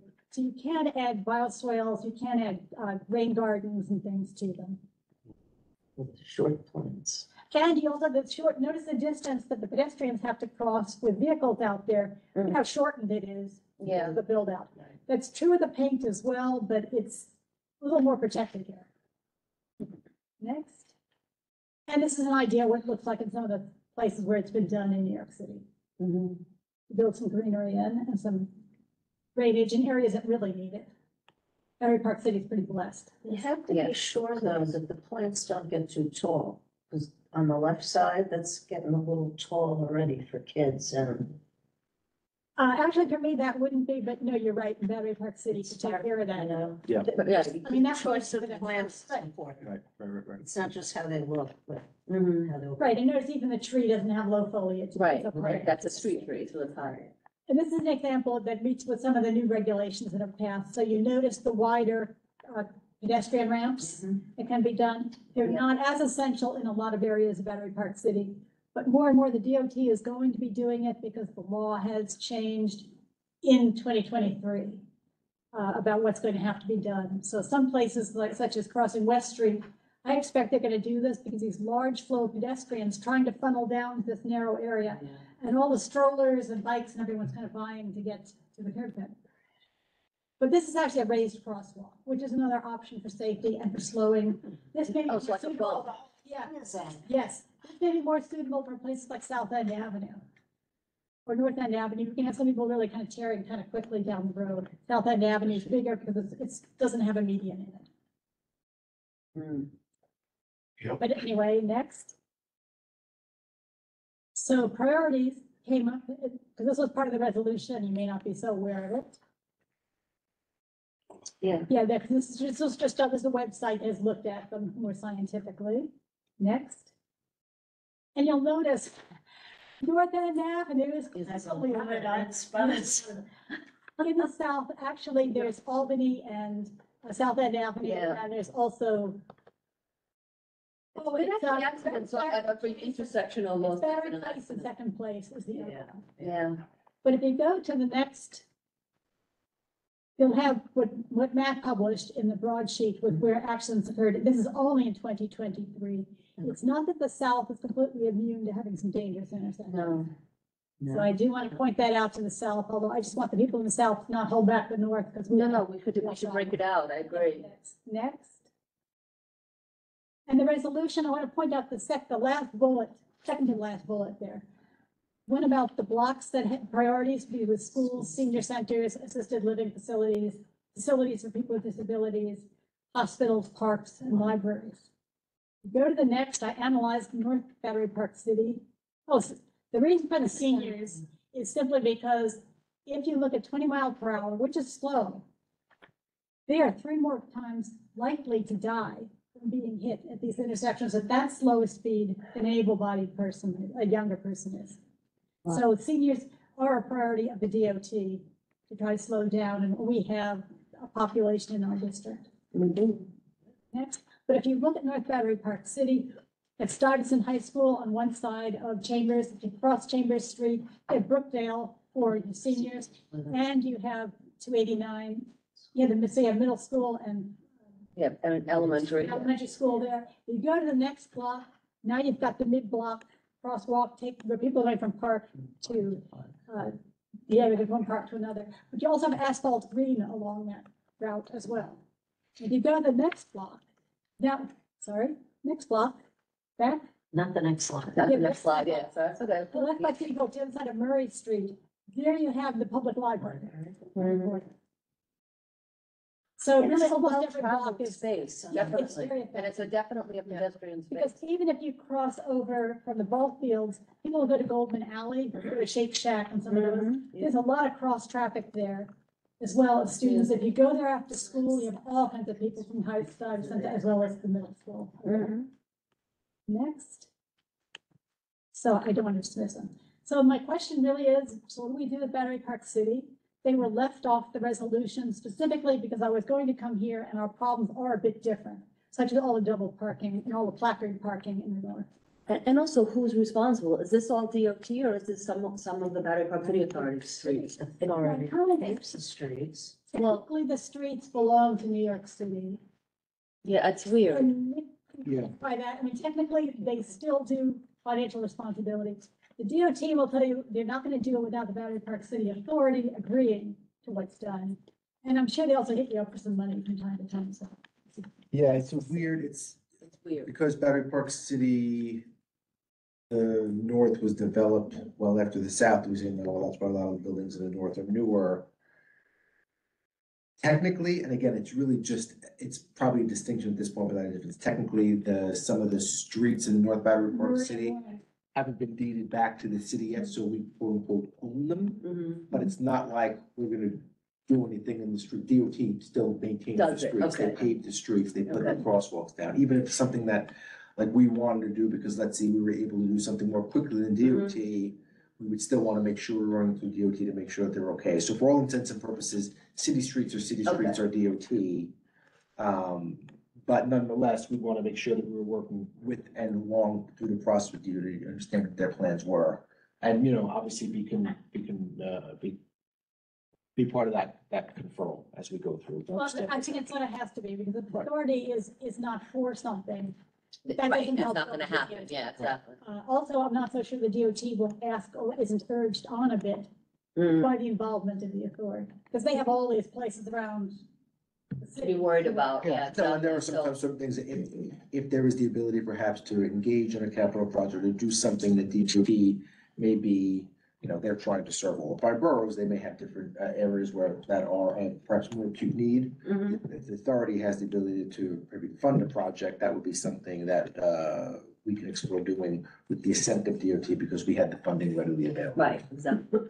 Which is why I talked about doing even the least expensive, which is putting down some kind of blockade of some Yeah. sort, along with a painted, it doesn't have to be the whole capital project, which is a 5 to 8 year cycle anyway to Right. do, even if you're funded.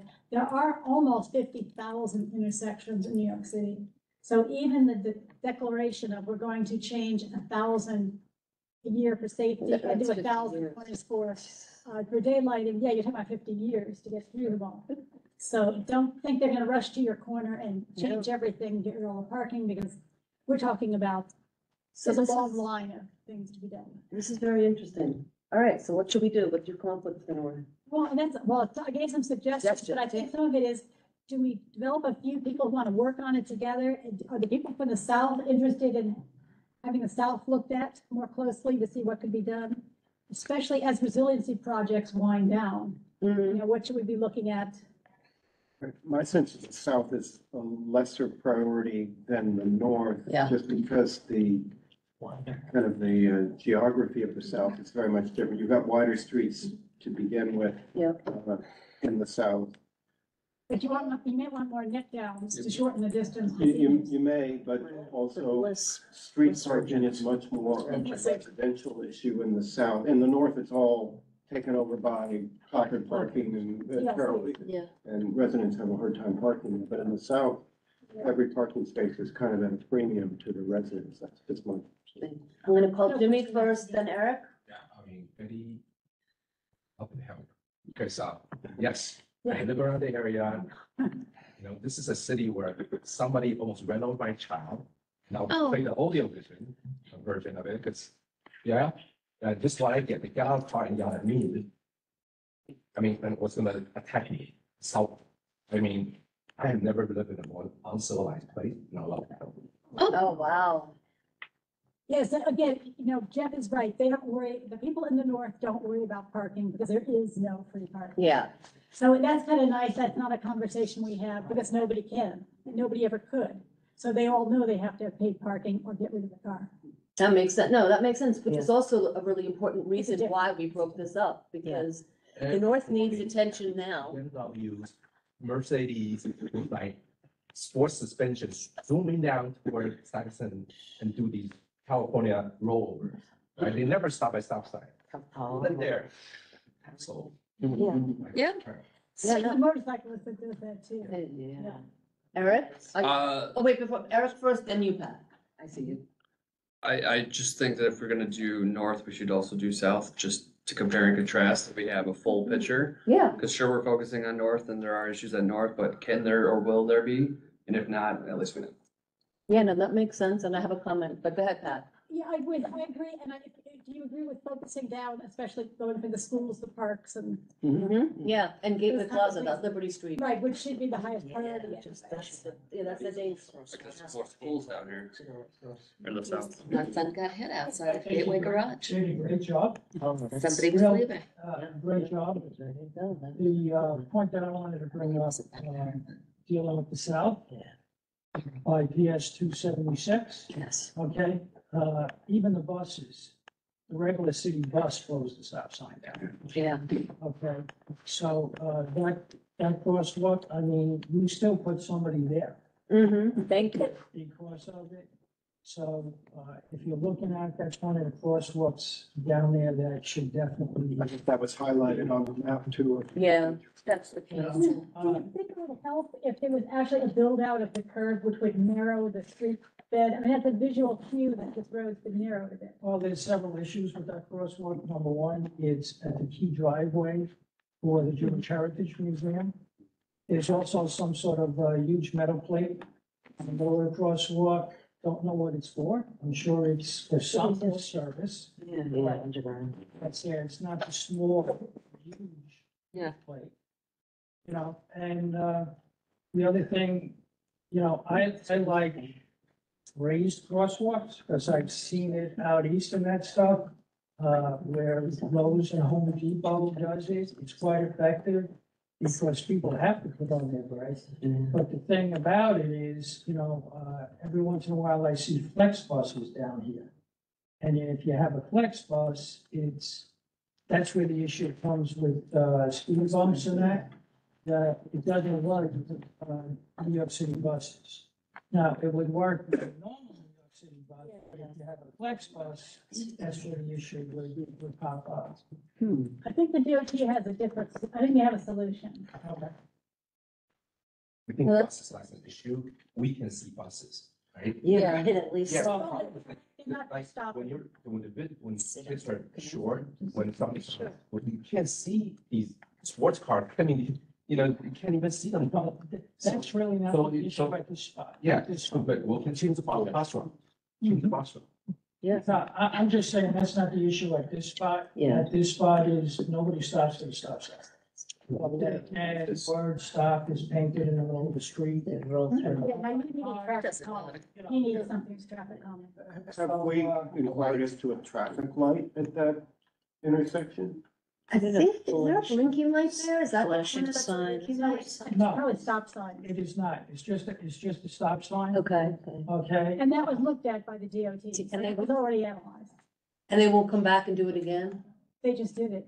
Oh, less than a year. you know, it's a tough spot because of where the crosswalk is and it's a tough spot also now. You know, you got the construction and everything else Right. going on there. Makes it even more fun. Right, so, you know, that's why it's more important that my people are there during the start of school and at release time, but like I said, my people are there just holding back the kids not to run into the crosswalk when they're coming down. Yeah. All right, not to say that everybody doesn't stop, but the vast majority of them do not. Okay, I actually witnessed a bus blowing through that stop sign yeah. last week. Right, I mean, they don't see the necessity in stopping, and I don't know whether they don't realize it's full or what it is, but they just don't. They roll right on. Well, school wasn't in session. Right. All right. Is there any role for the ambassadors to play in reporting? Such as to reported, underline New York City, Sunday's double, Could you call, I mean, could they call 311 Could or they whoever help? you're calling? other people, anyone who helps. Yeah. Reporting one or two here or there would help.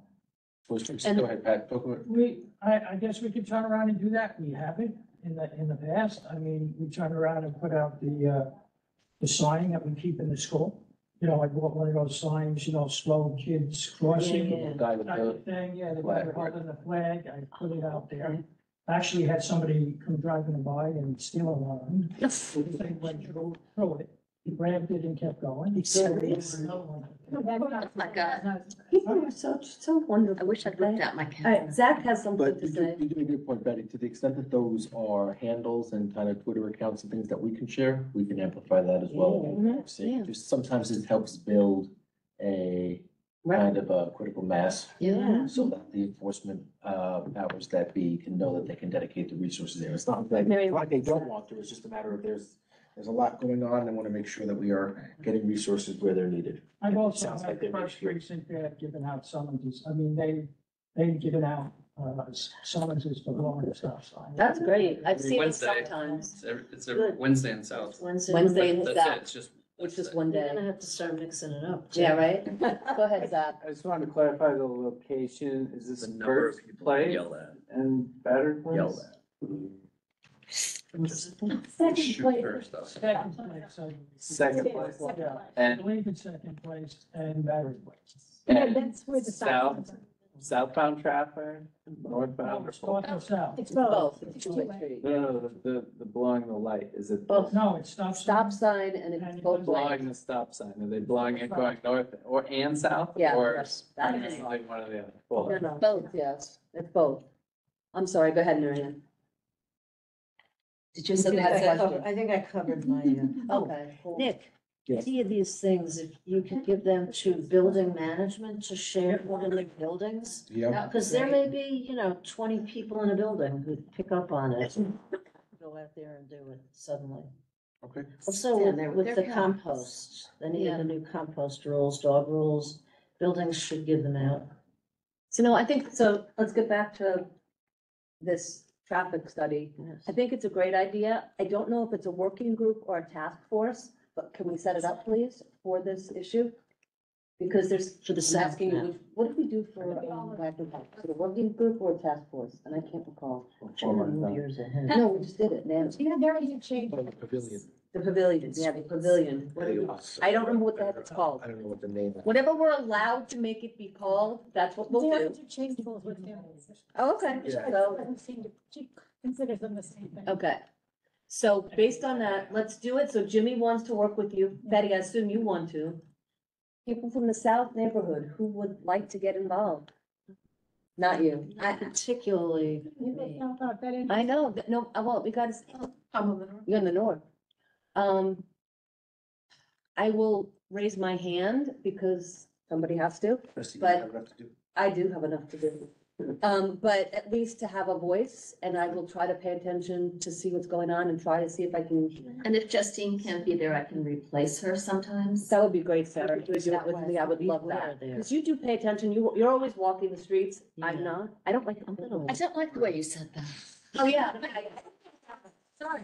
You're always outside. You're out. I should be, and I'm not. I'm not housebound. You're not housebound. That's so much nicer. So much nicer. It's fresh air. Sorry.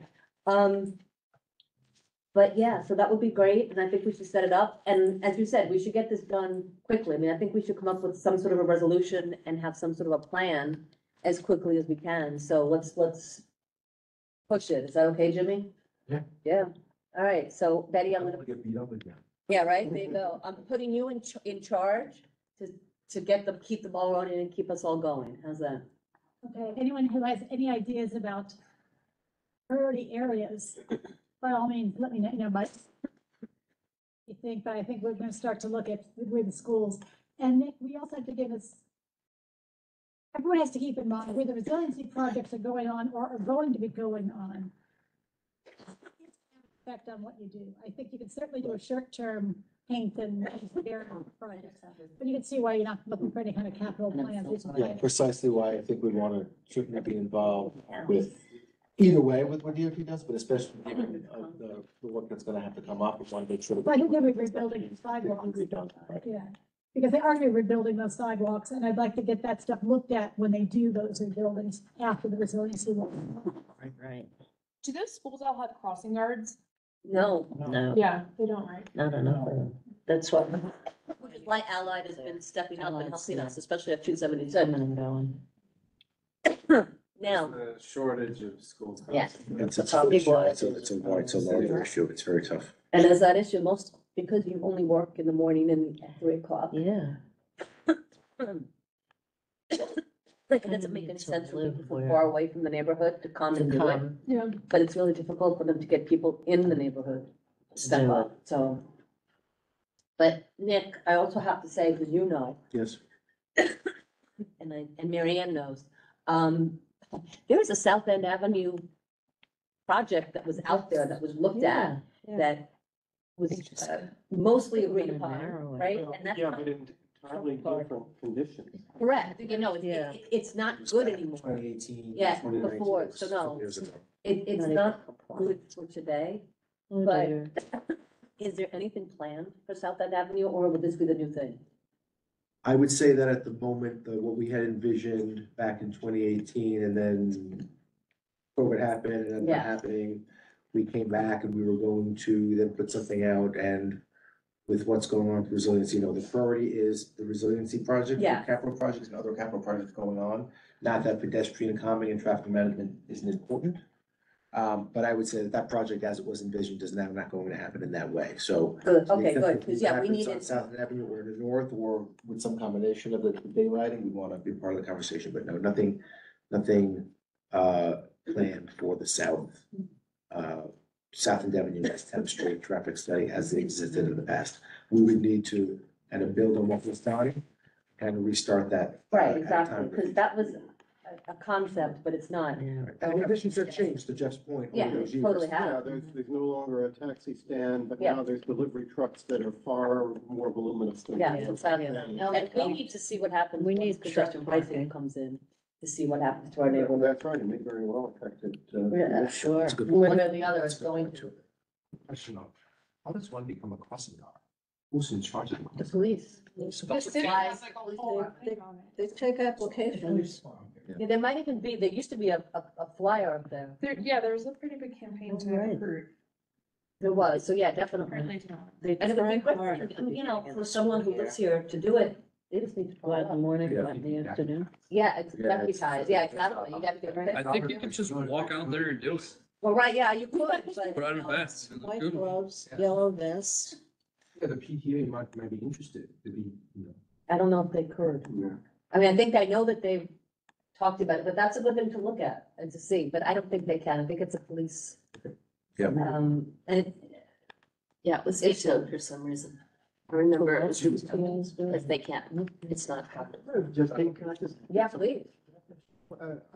Sort of a clarifying point.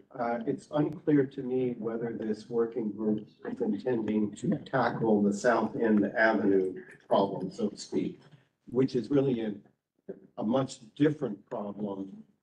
And there's some similarities to it, but in the sense that it's traffic and pedestrians and whatnot, but the geography of South End Avenue and the conditions of South End Avenue are very, very different from. So that's a good question. Should we have first do the north and then the south? So Eric, we That's one reason, well, that's one reason why I'm, because they're very different problems. problems, and you're right, I parking mean, is it's a huge more issue. power to the working group if they want to tackle. No, but- huge problems at the same time. But But they are really different and. I am happier having it be focused on the north. To Because start. I don't hear, I mean, I don't hear people complaining About for the south. having issues Yeah. in the south. Yeah. At this point in time. In fact, the biggest complaint was with the South End Avenue project. Beyond the block between Liberty and Albany, everybody was saying, leave it alone.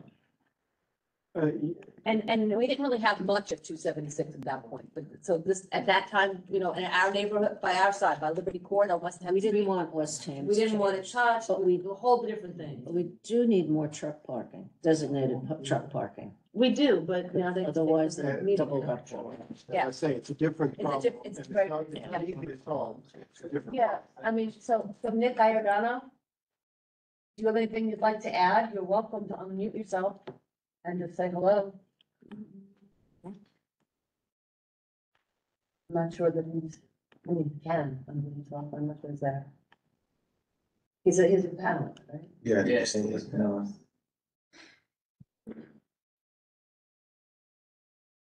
Oh, yeah, see, I mean, but that's fine. So Nick Iordano is the, There it is. there you go. Hello. Nick, if you're- how are you, sir? Good, good. How's everyone's night going? Everyone's doing well. Thank you so much for being here. I'm assuming you listened to everything. Is there anything you want to throw in or add or say anything? So, in regards to the parking situation in, you got on North End Avenue, you know, we do get the complaints, we do see it. However, it is difficult to enforce, to keep the enforcement, there. However, you know, since Captain Rosenthal joined the precinct, you know, we brought these complaints to him. We've been able to, I guess, some collaboration with traffic. And at some point, I want to say in late January, early February, there was kind of like a 2-week blitz of the area where I want to say like 23 to 25 vehicles were towed. Not just summons, but they were towed with tow trucks out to Brooklyn Navy Yard, in an effort to like maybe correct some behavior in that area. However, like I wish we could keep it there all the time, 24/7, but you know, that's not possible.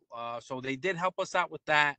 And then there's been continued, our summons unit, which was only at this point, you know, everyone's depleted resources. You go to any precinct, they'll tell you we don't have resources. However, our summons unit was only 2 officers. I think Captain Rosenthal just added or is about to add a 3rd officer to, so total of 3. And don't forget, we have all of Lower Manhattan. So, you know, one of the stops is going to be Battery Park City. Even today, you know, we were driving around doing other business. We do clear out the double parked cars. You know, we're all instructed to, you know, if we're there and we see it, just clear it out.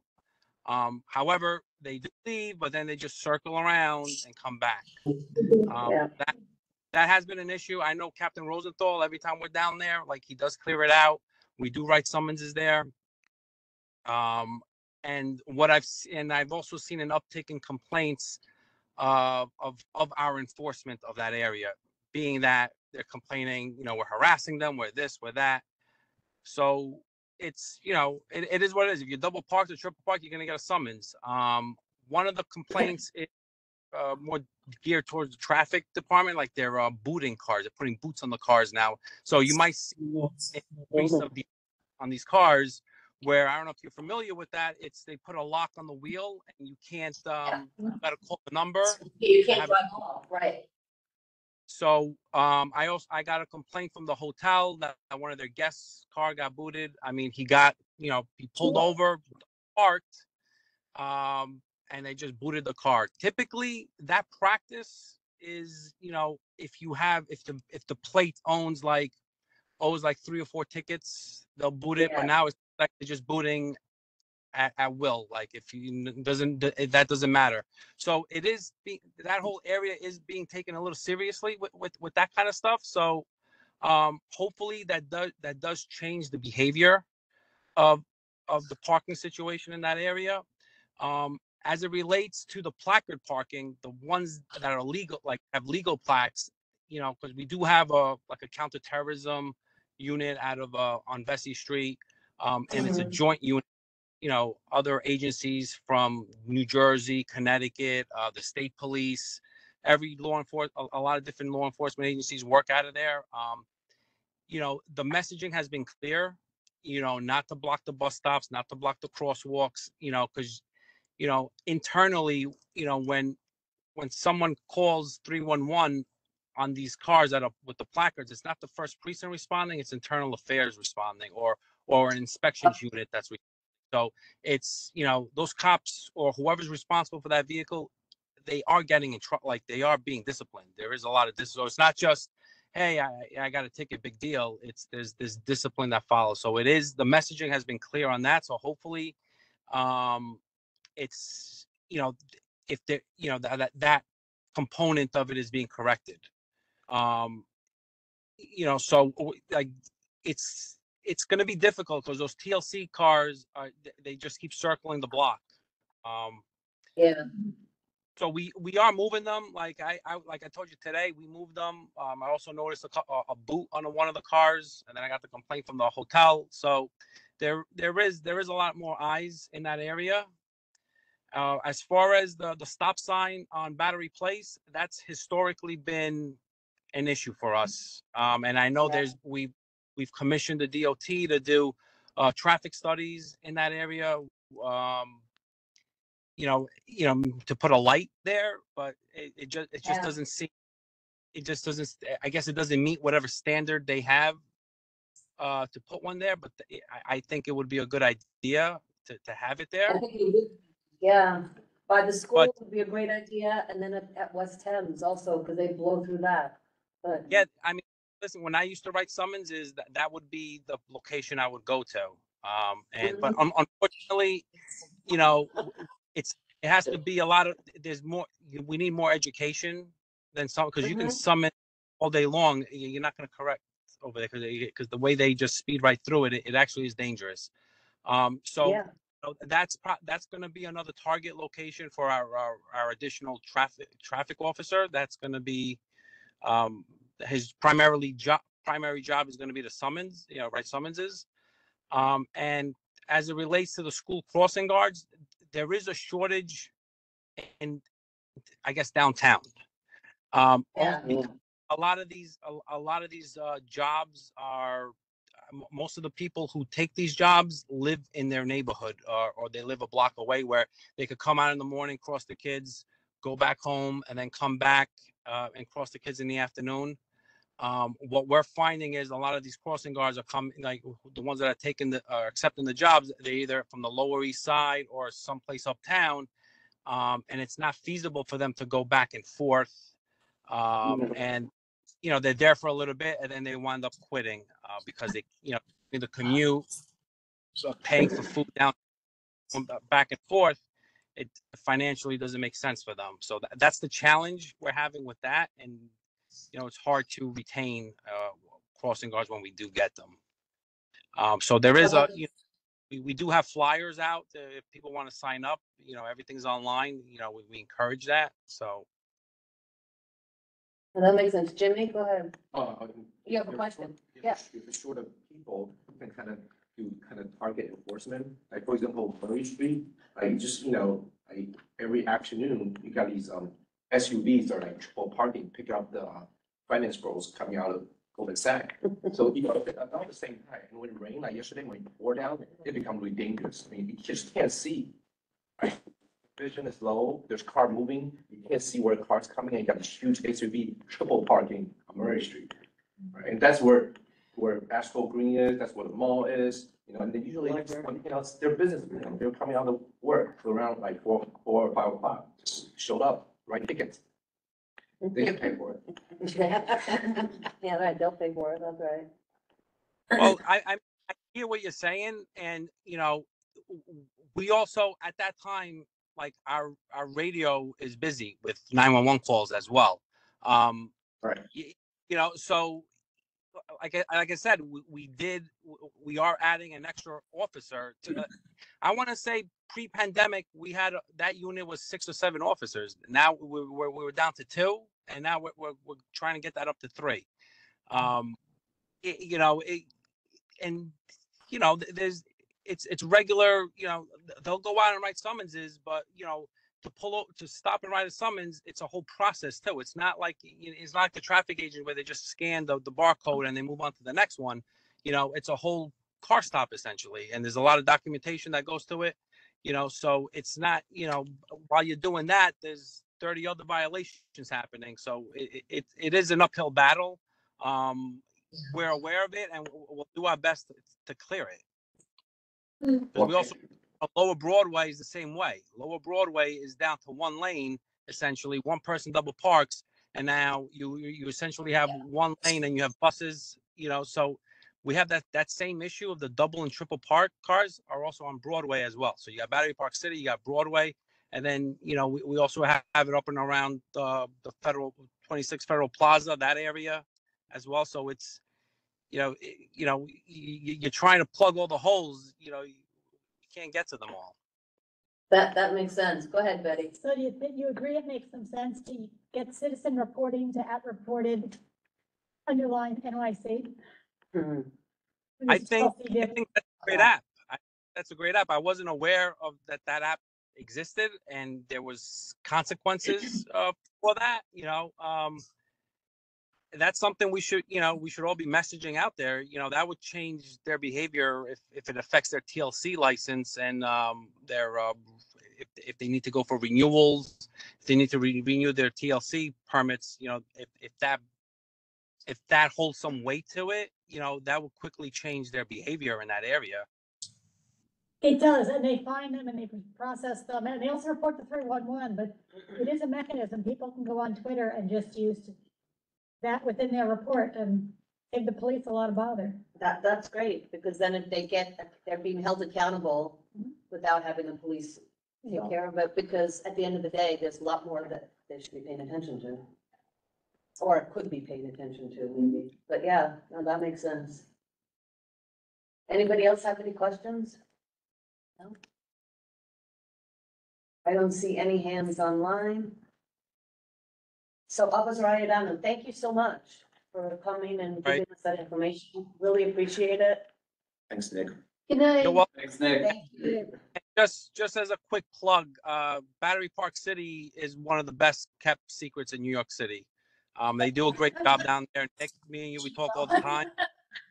But they do, you know, it's one of the nicest parts of the city, I think. So you guys really are doing a good job down there. We're the fortunate ones. Yeah, right, exactly. Yeah. Thanks, Thank Nick. you. Thank you. All right. Yeah. Everybody, night. All right. Good night. So Patrick Murphy, BPC Security Updates, and then we do, Mr. Spordone, the program. I know where I gotta go. Thank you. Yeah, I like the green, yes. I need to.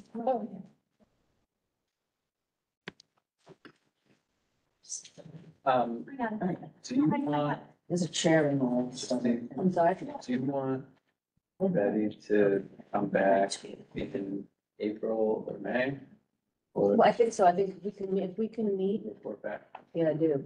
If we can meet and make a decision, I think the working group, I think you're right, Jeff. I think we should focus mostly on I'm just trying to, sort of, it's a practical matter, to get something done, and this is really important to you. Yeah. And she's talking about daylighting and DOT stuff, but the authority is gonna need to get involved, so Nick, I think you're gonna need to be part of it. Yeah, please, Yeah, please yeah. keep me. So that would be great, so Jimmy, Betty, Sarah, Let's me, do it. you, that's it, and Sarah. In whatever form it takes, get together, Yeah. call, chat, combination. Perfect, yeah, we could do it that way.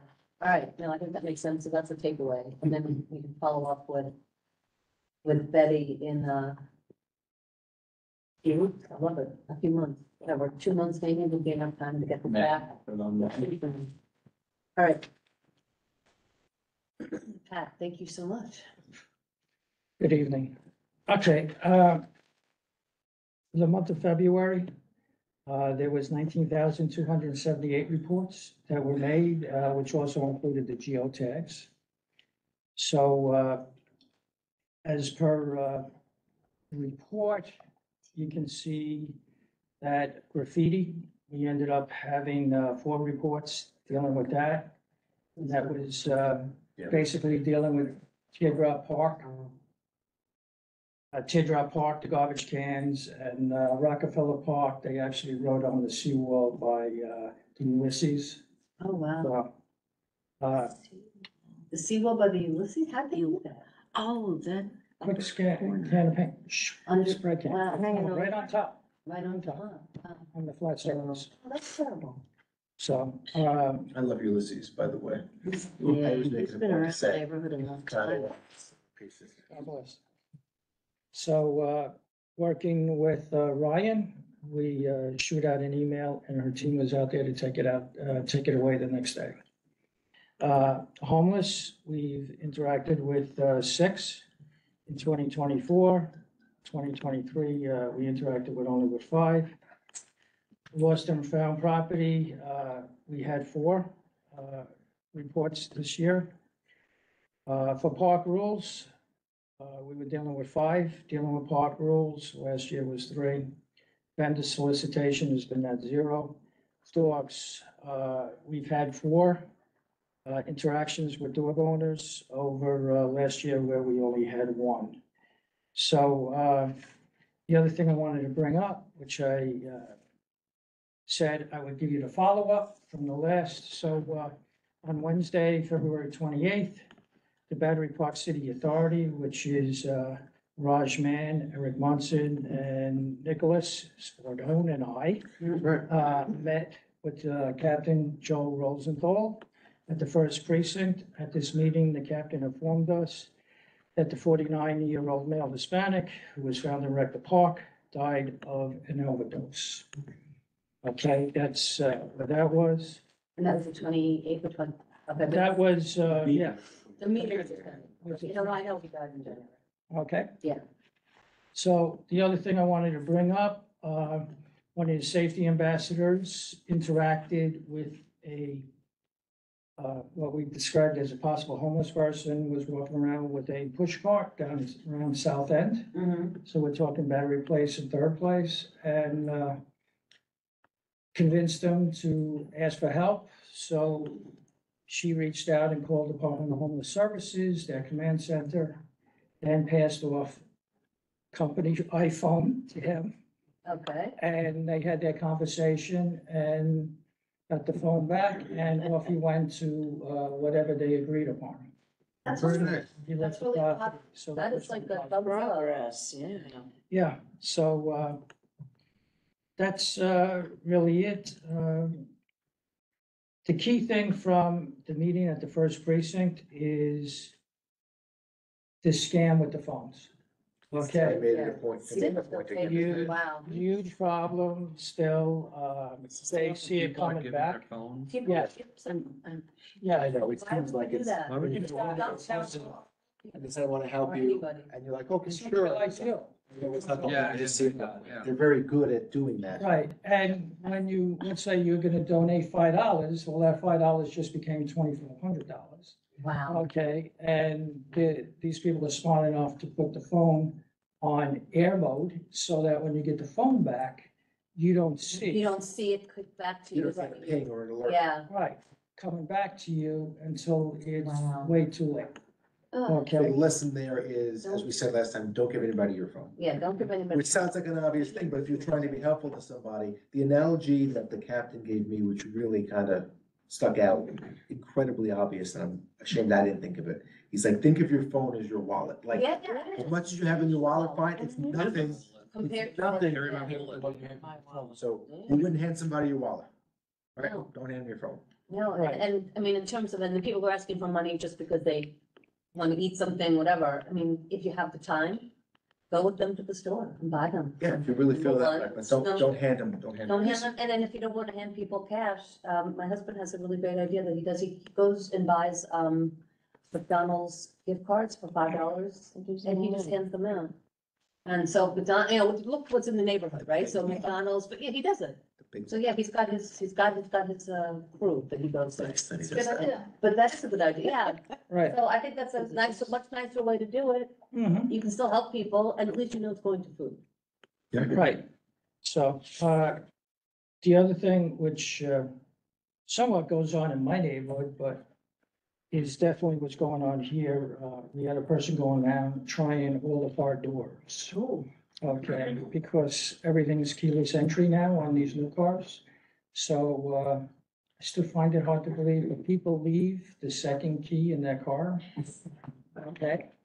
Okay, in the glove box or in the console, they really do. And, you know, you just walk up and you can touch it because it will open up. Because the keys inside. Right, so, they were doing that up on, North End Avenue until, we Did changed. they actually get a car? Not yet, okay. They were observed, caught, and, That's So interesting. the- That's a really good catch, because that's not really where you're patrolling, or is it? Because you've got the dog park in the middle. well, it was up around, Six River. Okay. Ferris. Yeah, so Okay. yeah, that makes sense. So, it got all caught, it got caught there. Okay. Okay, also, Ryan's people were also involved in court, in catching the guys, so it was like, you gotta leave, go. Yeah, go. Goodbye. That's not good. Yeah. Okay, so obviously, he didn't get into any of the cars that was there, and, But it's Just a very as, good thing, FYI. yeah. Well, in my neighborhood, they park the car in the in their driveway, and they leave it in. Or they leave the key by their side door where the Yeah. car is parked, and it's still, you can still have access, because it's still. Wow. And they go in and they steal whatever change is in there and whatever else you have in there about it. So, It's insane. so So That's thank you. And thank you for the extended information. That is very much what I like. Thank you. Every time, so thank you Thanks, so Justin. much. you're welcome. Thank you for listening and working with us, and then, thumbs up, I appreciate it. All right, I will, Go quick, so I stop coughing in a minute. 10 minutes, not even. Not even, all right. I went through this in advance over the course of the evening and weeded out the things I like to highlight, so I won't go into everything. All right. But it is all here for the record, obviously. So thank you. Isn't that wonderful? Is that one of your? That's one of that. That was from, yeah, that was from our Instagram, I think a little while ago, but I do love it. I love the picture. We just, I do take some care to go through and see what might be the nice kind of image. They're not out. Beautiful, and especially since we're kind of leading into spring, I figured it was a nice weekend with Ryan's presentation. So thank you, Jeff. Do with their phones? Yeah. This is our folks. That might have been from someone who sent it to us. I don't know. It's a nice picture though. All right, so second page, the winter calendar, as you know, is in full swing. We're almost getting ready, believe it or not, for the summer in May. But we have some events that are coming up, especially for St. Patrick's Day. Keepsakes Ireland is our Saturday family workshop this Saturday for kids. It's a live performance with violinist Liz Henley, some arts and crafts and opportunities for the family to enjoy it. And we have a Meet an Urban Naturalist coming up on next Wednesday. That's part of Women's History Month generally. Our outdoor educator, Marika, will be doing a nature walk and sharing some of her experiences from with and related to environmental education. We have a movie night coming up, and we have New York Laughs on the 21st, also in celebration of Women's History Month with DJ Susan Zianthony, who you probably know. She opens a lot of our concerts for River and Blues and whatnot. So you'll know her if you've been to some of those events. And then moving on to the next page, I did want to draw your attention to our blood drive coming up in April. We do these every so often, and I always make it a point to thank the people in and around Battery Park City since June of 2020, when we started this during the pandemic. Nearly 1,600 donations have been made by the Battery Park City Authority. And again, it's not just one donation. It's not a one-to-one. A single donation can save up to three lives, depending upon where it goes. So it's really wonderful. Yeah. That's got a little further out. That's in April, but that's April 3rd. So before I come back to you next, we'll have the blood drive. March is Women's History Month, as you may or may not know. There's a number of events going on throughout the city and the state, not just in Battery Park City. Tomorrow is International Women's Day. So we're purple. If you want to do that, we'll be doing so with the Battery Park City Authority. And I linked there a note that Governor Hochul had put out announcing that the Women's History Month exhibition had opened in the New York State Capitol, but there's also obviously, and of course, an online exhibit, which is linked to as well. Northwest, we covered this last month. I put the picture in again, I know, because Zach especially got such a kick out of being featured in the report. But the next upcoming date is obviously next Monday, not this coming Monday, Monday the 18th, we'll be at APC to talk through some updates on the project as promised, and as a follow-on to what we did here at the BPC committee in January. Next thing, big touch point will be, and I don't have an exact date yet, but roughly in the early June timeframe. I'd like to try and get this out as soon as we can. Probably next week we'll be able to nail down that date. But in the early June timeframe, we'll probably have our next big meeting for the 60% design. But that's working. And that's on gonna be everything. your meeting. Our meeting, the follow-up to what we did in November, with all the work and feedback we've continued to get from the community in that period, including at BPC January and EPC in a couple of weeks. And ideally, I'd like to try to get the calendar with, a number of months in advance so people can plan around it. So That makes sense. not completely locked down yet, but looking like the early June timeframe, well in advance of when school is out, so we can have folks make sure that they attend. Sal, and go to the next page there. Thank you, Zach. Sal, thank you, Katie, for reporting and for staying.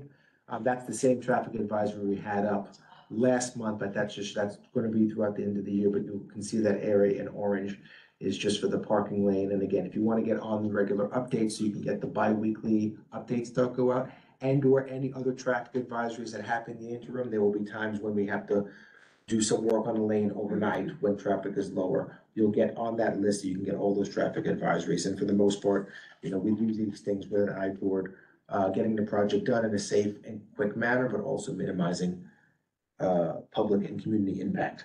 Okay.